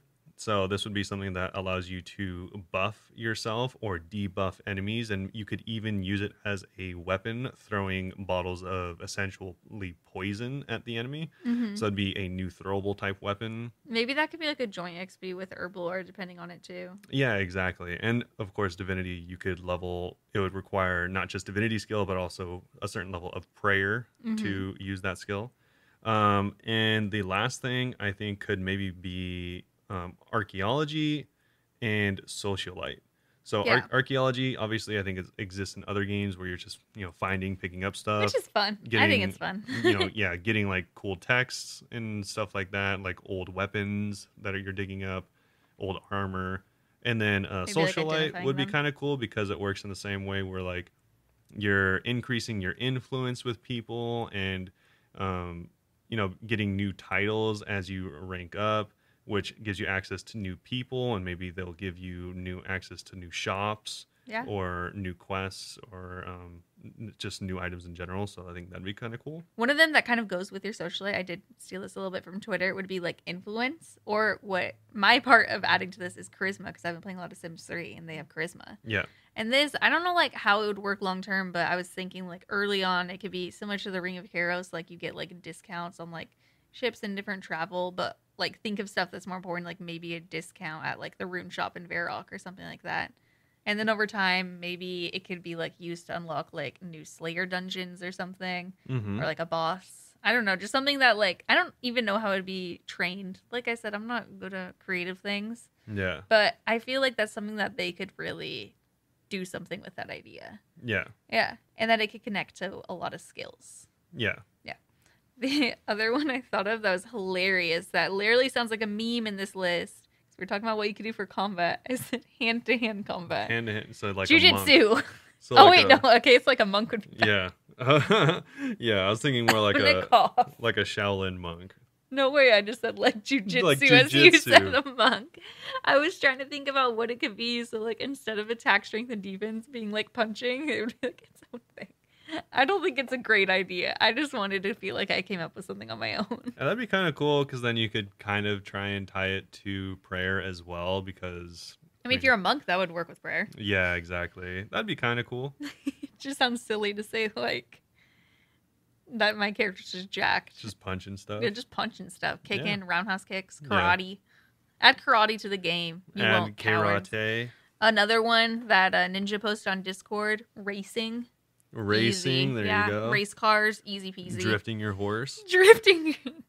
The last one, and my personal favorite one, would be, and again, I've seen a lot of people summing up a lot of skill ideas as invention in RS3. I've never played RS3. I don't know what invention is, but I feel like chalking everything up to the word invention is just a really cheap cop out. Like, well, because in a way you could consider crafting invention. You could consider herbal or smithing. It's like, oh, you made something. That's just invention. I'm like, all right, let's calm down, because this is a different game. I think you have to be more specific. Yeah. So along those lines, I was thinking of a skill called machination, or oh yeah, I forgot what you called it. Yeah, which is just, you could look it up. It's just a word similar to like the creation of machinery.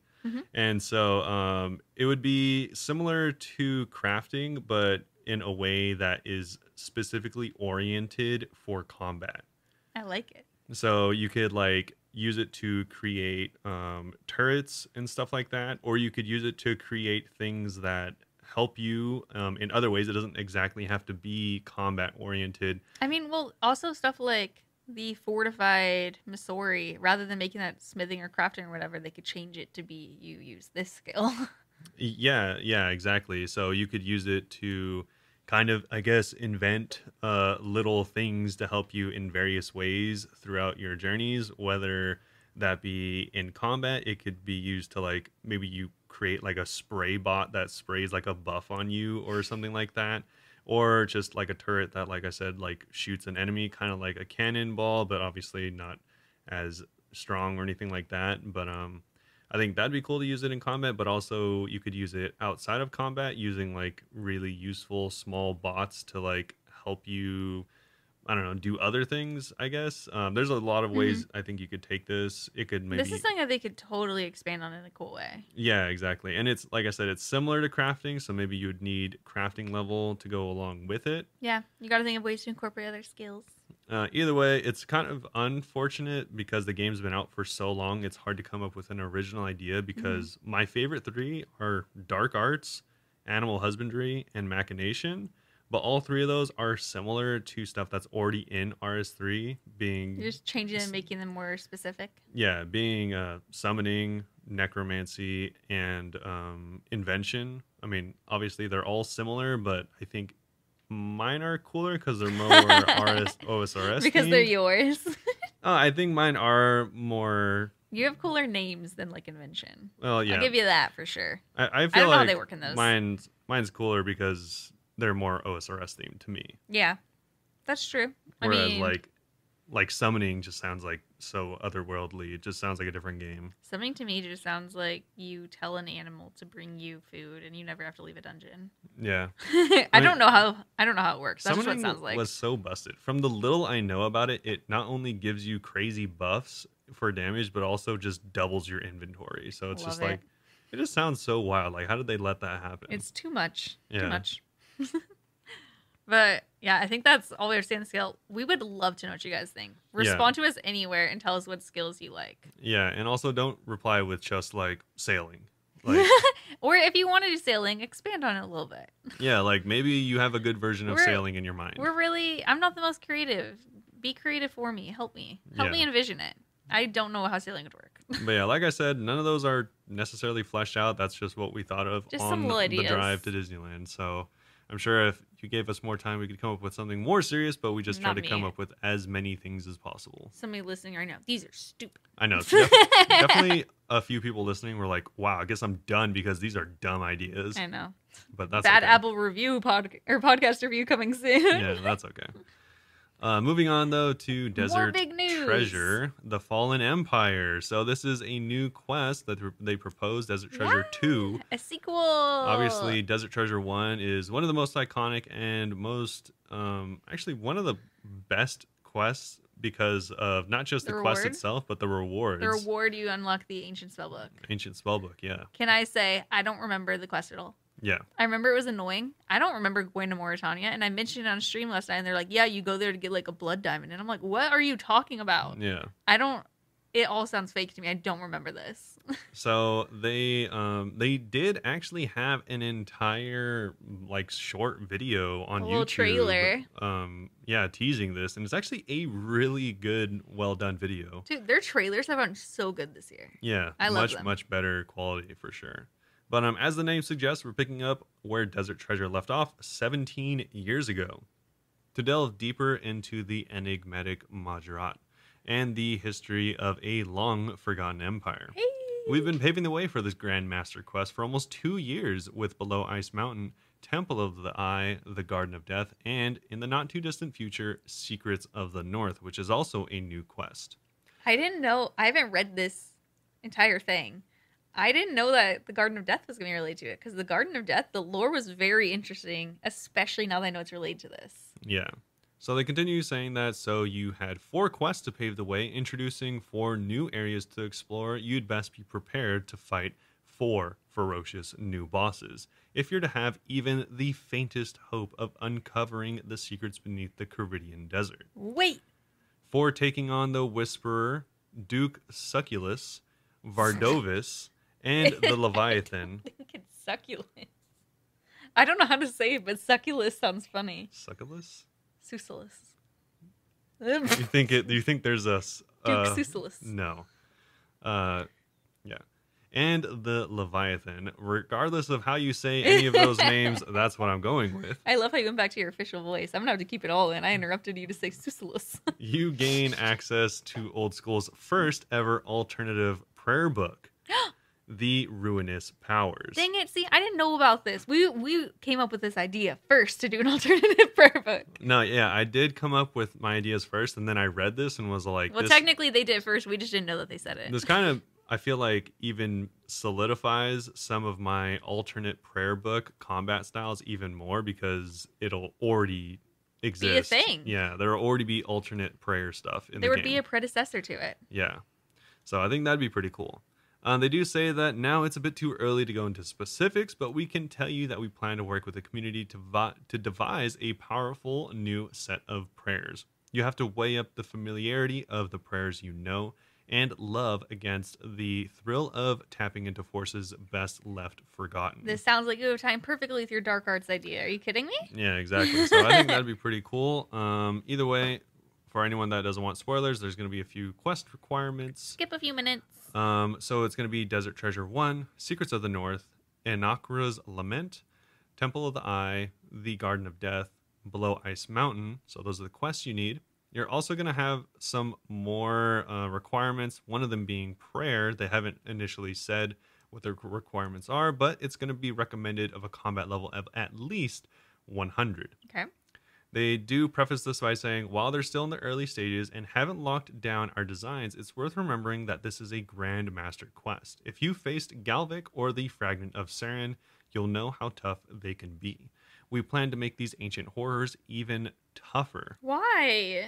Because I also forgot to mention, they plan on adding the Whisperer, Duke Susalis, and Vardovis, as well as the Leviathan, as being unlockable, repeatable bosses after you've finished the quest. All of them? All of them. Oh. The fearsome foursome would come bundled with some exciting new uniques to be determined at a later date, including the iconic Virtus Robes. Ayo. So these are items from RS3, of course, and the quest would unlock huge XP lamps, the new ruinous powers, as well as the 4 bosses. The huge XP ramp would literally be potentially 100,000 per XP. Yeah. Massive. So it could be a lot. Either way, there are some poll questions related to this. Those are live right now, but I think that they end shortly, so go check immediately. Yeah, and Secrets of the North is the new quest that we're moving into. This is the one that they just mentioned. This is the mysterious quest from past weeks, right? This is the mysterious quest. Hey. If you've caught the Winter Summit, you'll have seen that the mysterious quest, quote unquote, we've talked so much about. The one that was annoying you?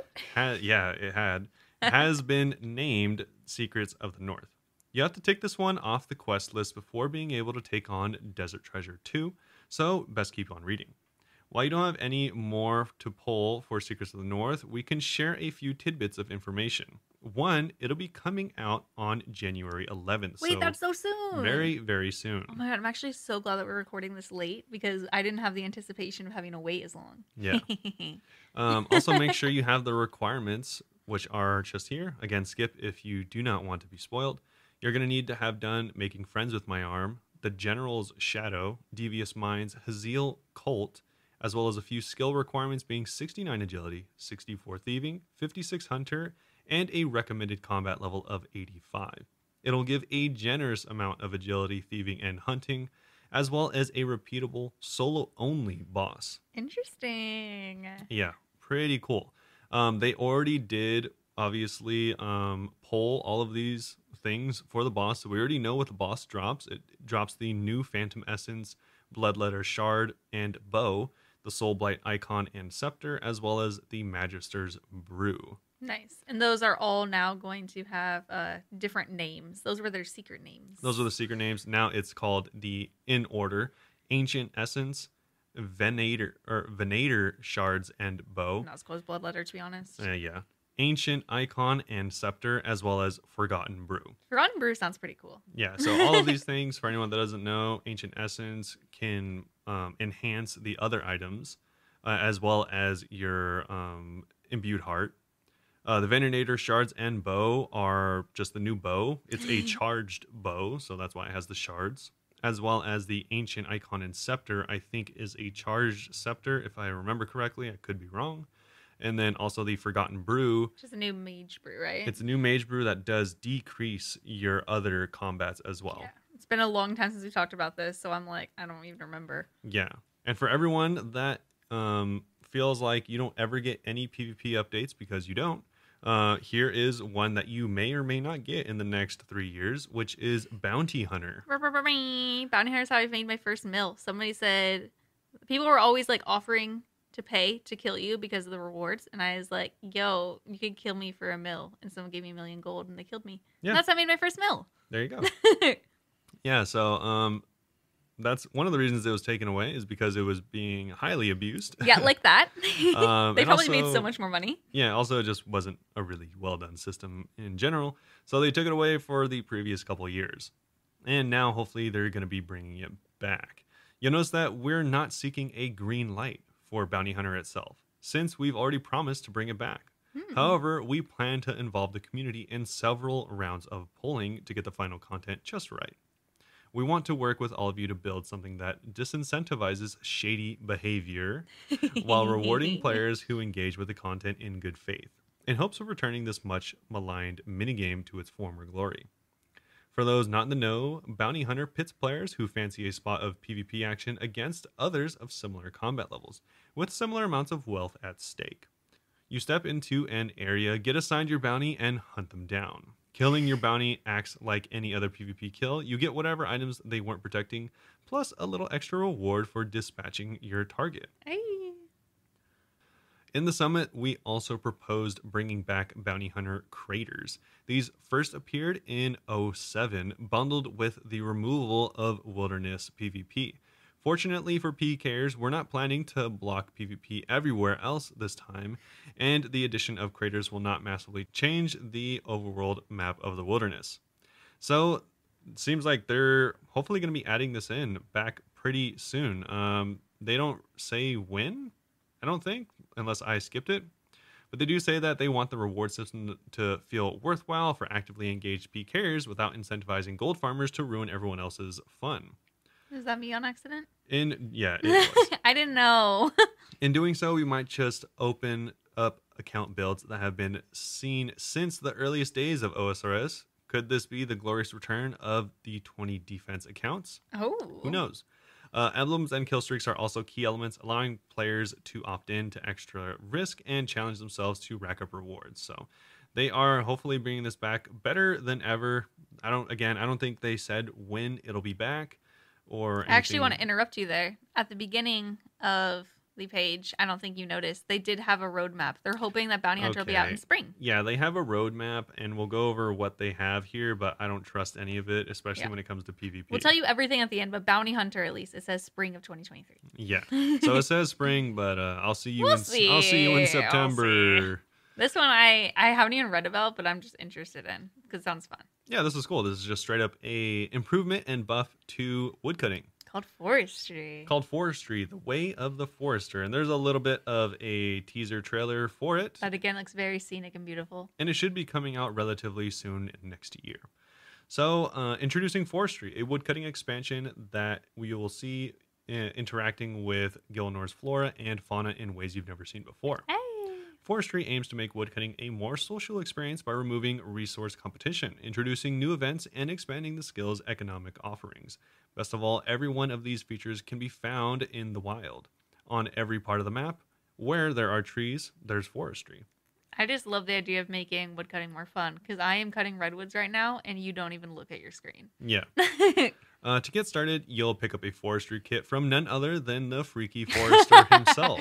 You have to talk to the random people now. Yeah. Then, while cutting trees, you'll have the chance to encounter a forestry event, chasing away poachers, culling the pheasant population, rehoming bees, or even giving a friendly tree ant a stylish haircut. Oh my god.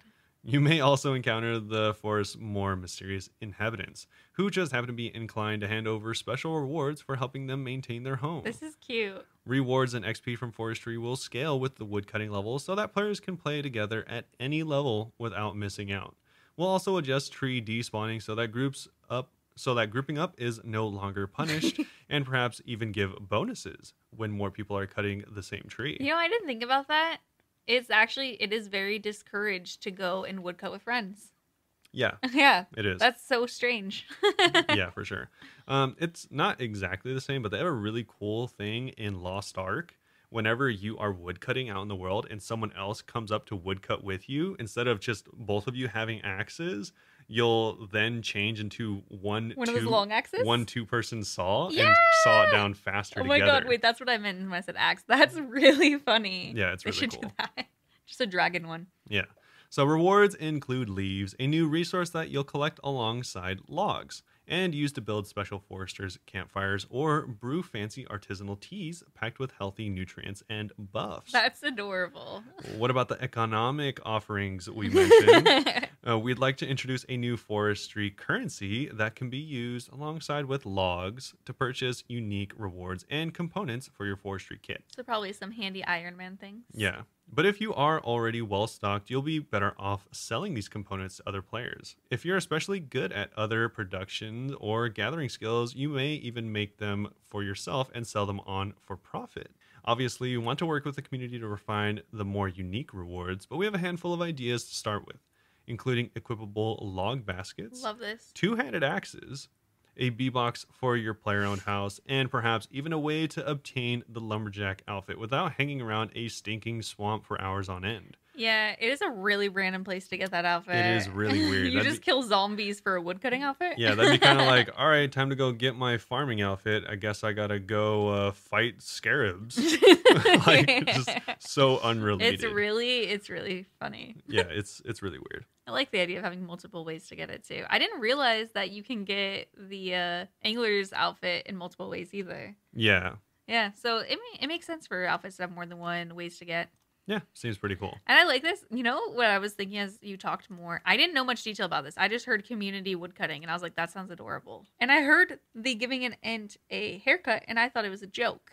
So I love this. It's kind of like a vegan update.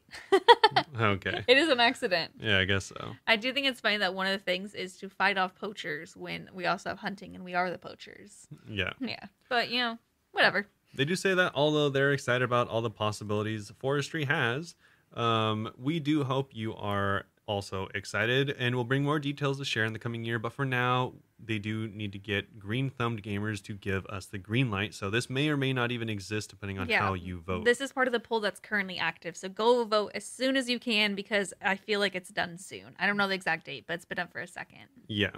And so this next thing, I think might be the last thing. But this is pretty exciting for a lot of players. And this is going to be official account builds. And we actually are going to skip their original post because they've already updated this. They did already update this. But for anyone that wants to get the gist of what this is, essentially the same way that they made speed running an official part of the game, a lot of people have been playing an unofficial part of the game for a long time, being specific builds, whether that means you're a pure, a skiller, or just very low HP. Regardless of what type of account you're playing, usually it has some very strict restrictions on it. And but unfortunately, because that it's not officially implemented, you could easily ruin that just by completing a certain misclick. Yeah, completing a wrong quest or accidentally having some type of combat on that you weren't supposed to. Oh, that'd be so annoying. You could easily ruin thousands of hours of work, and this is hopefully going to circumvent that and make it much more official. There is some surprising feedback of people who don't want that, though. That's why they've already made an update to this post. Yes, of course there is. Of course there is. But we can actually take a look at that now. So we'll first start off by talking about 10 hit point accounts. So one of the officially recognized builds we were offering support for were the so-called 10 hit point pures. As the name suggests, these are accounts that limit themselves to 10 HP, but still seek to level up all the other combat stats in unique and interesting ways. These unique and interesting training methods have been a topic of much discussion since the existence of 10 HP communities have spent years painstakingly theory crafting and perfecting niche methods to level up some seriously impressive trophy accounts. Mm-hmm. That's kind of like the poison dynamite that we were talking about. Yeah, it's like the poison dynamite. It's like all of the, really weird accounts that take years and years to do. Like they should do XP lamps. Because I mean, if you think about it, a 10 hit point account that has 99 Slayer has done so much more work and weird niche things that you probably couldn't even fathom as like a regular player. That I think that's the main thing, is they don't want their own hard work to be diminished by something that makes it much easier. Yeah, they couldn't somehow give them recognition as being like OGs. Yeah, I think they could just include them into different high scores, but yeah, but there is some controversy between what they're offering because they don't want people to basically be able to quickly skill everything else. Yeah, because initially they did say that if you, for example, wanted a 10 hit point account, that would be fine, and you could still use items like the D-Sim or any other weapon and just like turn off the ability to get hit point XP, which would make your adventure much smoother and much faster. Yeah, some people are just afraid it's gonna like disregard the very unique grindy things that they did, which is understandable. Yeah, that's why I am curious if they would be okay with just having like some form of recognition on their account. Yeah, because like I said, if you saw a 10 hit point account with 99 Slayer, that's a big deal. Not many of those exist. Yeah, that's awful. Yeah, but if this was implemented, then that wouldn't be that crazy of a thing. It would still be impressive, just not nearly as much. Yeah. So they do say it's difficult for us to disagree with these reasonings. And as such, we've made changes to the system before it goes live for polling next week. Which is live now. We've decided that for now, we won't be offering restrictions for hit points, with official account builds at least. This doesn't mean that we can't revisit hit point restrictions in the future, but if we do, then we'd like to ensure it's with existing builds and training methods in mind.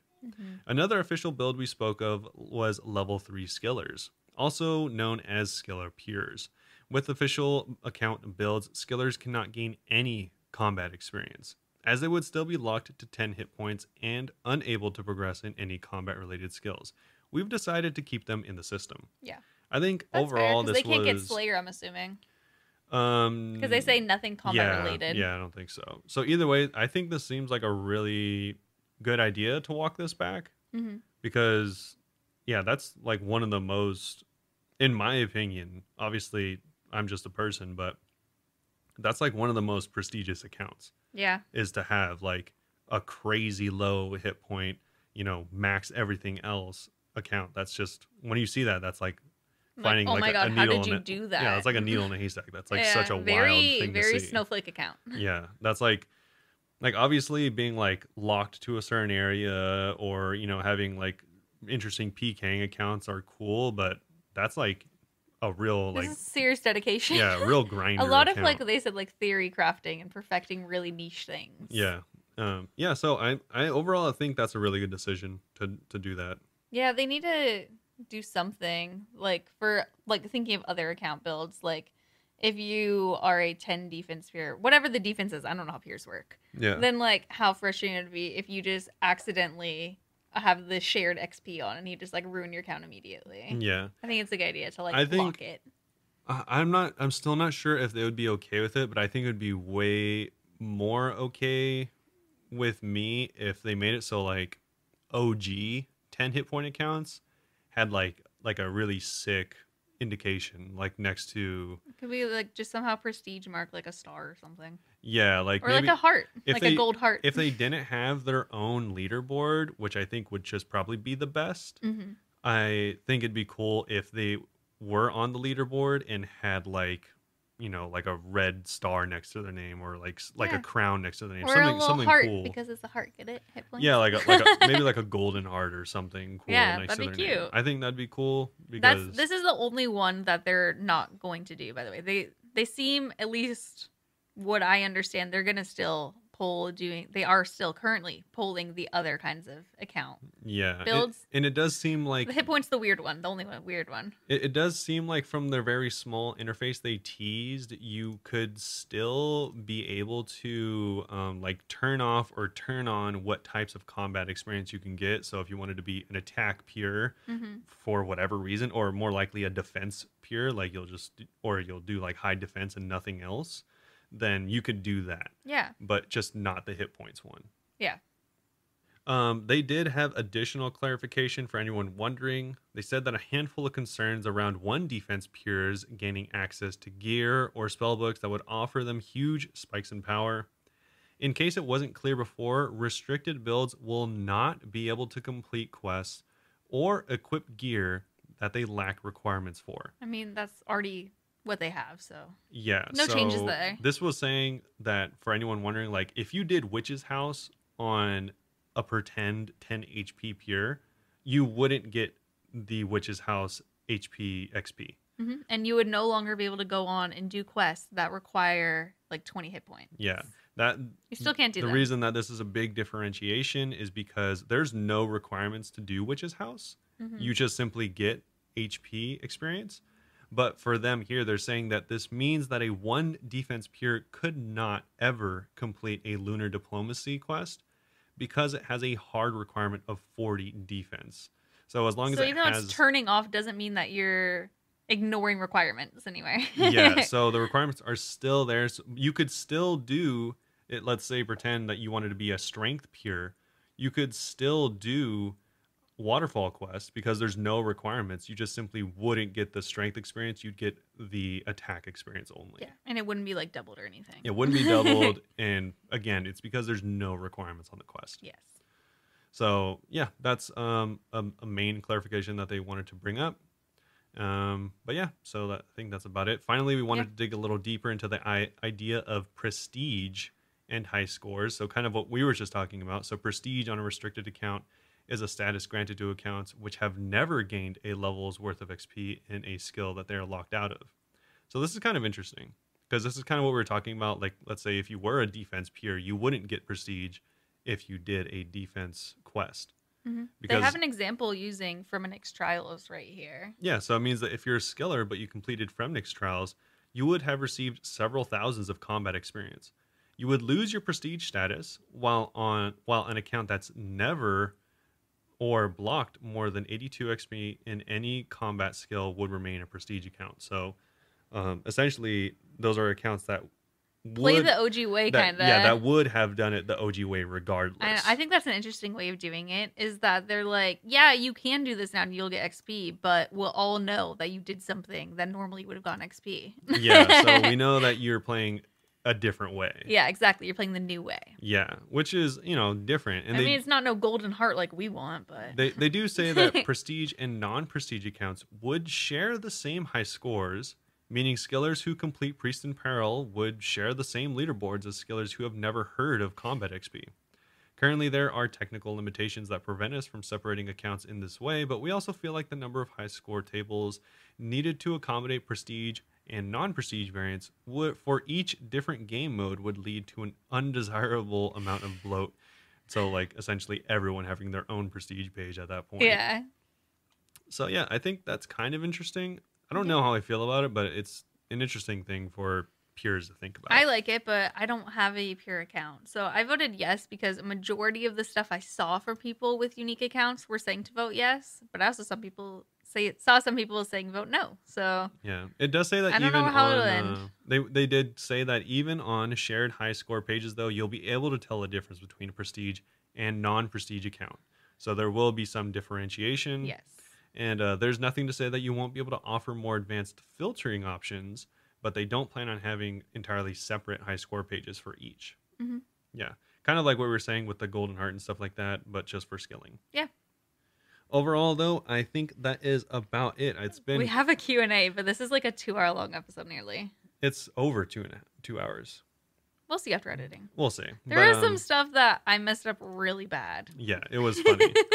Either way, there was a lot to go over, and even with that being said, there was a lot we skipped over. We didn't even go over everything. Yeah, so that's just a time thing. We didn't really want to spend 4 hours on a new episode, even if that's what some of you might have wanted. Yeah, unfortunately, we don't have time for that. We did kind of try and keep it summed up for the sake of brevity, so let us know what you think. If you would have preferred us to spend 1,000,000 hours on the episode, let us know.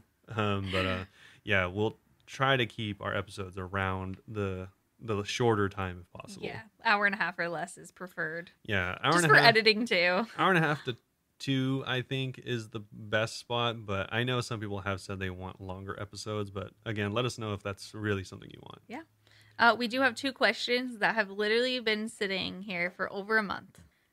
So this is going to be from Matt on Instagram. If you were to change the most popular city in RuneScape, where everything happens, so right now that'd be like Varrock, where would you choose and why?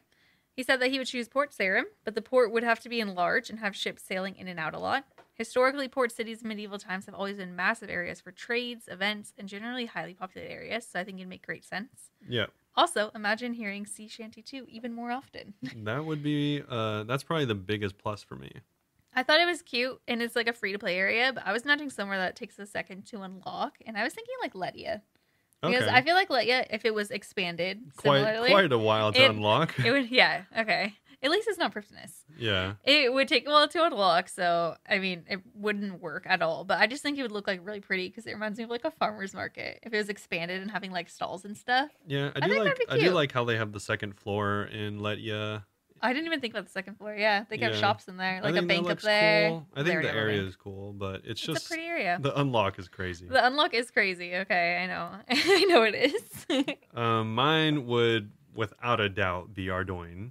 That makes way more sense. It's already one of the most popular areas with some of the best training for several skills. There, yeah. Yeah, some of the best thieving training, some of the best agility training. It also has a port. And everyone can teleport there for free if you have the Ardoin Cape. One up my Letia. And on top of that, some of No the most quest unlocks. some of the most iconic quests are there, including a lot of the beginning of the elves quest as You well. mean it leads to Letia? It does. Yeah. So I think that would be really cool. That's actually really good. Yeah. Yeah. So that's what I'll choose. That's a good one. Our next question is from Hariger on Discord. And what is your favorite OSRS official merch item? Personally, they'd want to buy the OSRS Soundtrack Classics on vinyl and a party hat keyring. Mine, by far, that I always mention whenever I look at it, is the puzzle of the map of Gilmore. Oh, that's cool. I love that. I like doing puzzles. I never do puzzles because we don't have a big table. Whenever the last puzzle we did, as big as not big enough for puzzles. Not big as 2,000-piece puzzles. The last puzzle that we did, we had to keep it on 2 different tables, and we're like, all right, I need this color. Let's go look for blue on the other table. Yeah, like 10 feet away, not even right next to it. But yeah, I think that one's fun. Another one that has stuck with me for over a year was last year. There was, I think it was a Galvic Christmas sweater. And I still remember that because I loved it. Yeah. So that was another one. I was going to say something similar is I liked a lot of their sweaters, or as they call them in the UK, jumpers. They're jumpers. Yeah. A lot of their sweaters, I think, look really good. Like their Christmas sweaters, I think, look cool. They're really nice. Could easily be... They look comfy too. Yeah, they look comfy. They look well made. They could easily be like just a regular Christmas sweater if people didn't realize. It's definitely like a if you know, you know situation. Yeah, exactly. Same thing with their Halloween sweaters. I think all of those look really well done. Halloween sweaters? Yeah, they did. Oh, I don't remember. Yeah, so overall, I think a lot of them look really cool. Do you have a favorite that you remember, or it's just like in general you just really in general, like I think their sweaters are usually really They're well really done. nice. Yeah. I like them. Right now it's the Father Gnome Child sweater. It's pretty cute. Yeah, like that one looks like, it's like, very unique. That gnome looks pretty weird, or, you know, but the rest of it looks normal. Whenever I was getting my tattoo, I was joking with her about how the Gnome Child was so close to winning the poll. Oh, yeah. It passed a couple different turns, I think. Yeah. If I remember correctly. But yeah, usually their sweaters, I think, are really well done. Yeah, no, that's true. If you guys want to ask your own questions, you can on Twitter. Our Twitter is Bunebapeosrs. Our Instagram and YouTube are both just Bunebape. And I stream 5 days a week at twitch.tv/Bunebape. Usually 8 p.m. to around 4 a.m. Pacific Standard Time. But as I'm recovering, it's going to be kind of weird hours. Yeah. I think I'm also probably going to take Christmas off.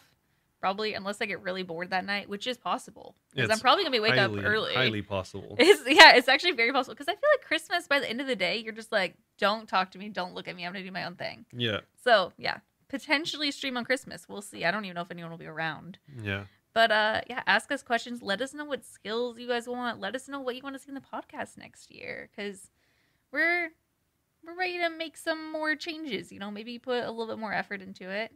Yeah, maybe. Tentatively saying this is just a really long episode, so you don't feel kind of motivated right now. Yeah. But yeah. And you can check out any of the social media as well to see my tattoo. Yeah. And yeah, feel free to follow us on any of that. Join our Discord community and yeah, just hang out in general. Reminder, holiday giveaway going on Discord right now. That's ending on December 26th, our time. So go enter now if you'd like. Yeah. Besides that, though, thanks again for listening. Thanks. This was a longer episode, so let us know Hopefully what you think about that. Yeah, it will be out a little bit late, but we do plan on going back to our regular schedule. So yes. You will probably see There's just an so episode much to less go month. over. Yeah, you'll probably see an episode next week, like normal. Did you say next month? I think I did. Either way, though, thanks again for listening. Thank Hopefully you, guys. all enjoyed it, and we'll see you all very soon. Bye-bye. Bye-bye.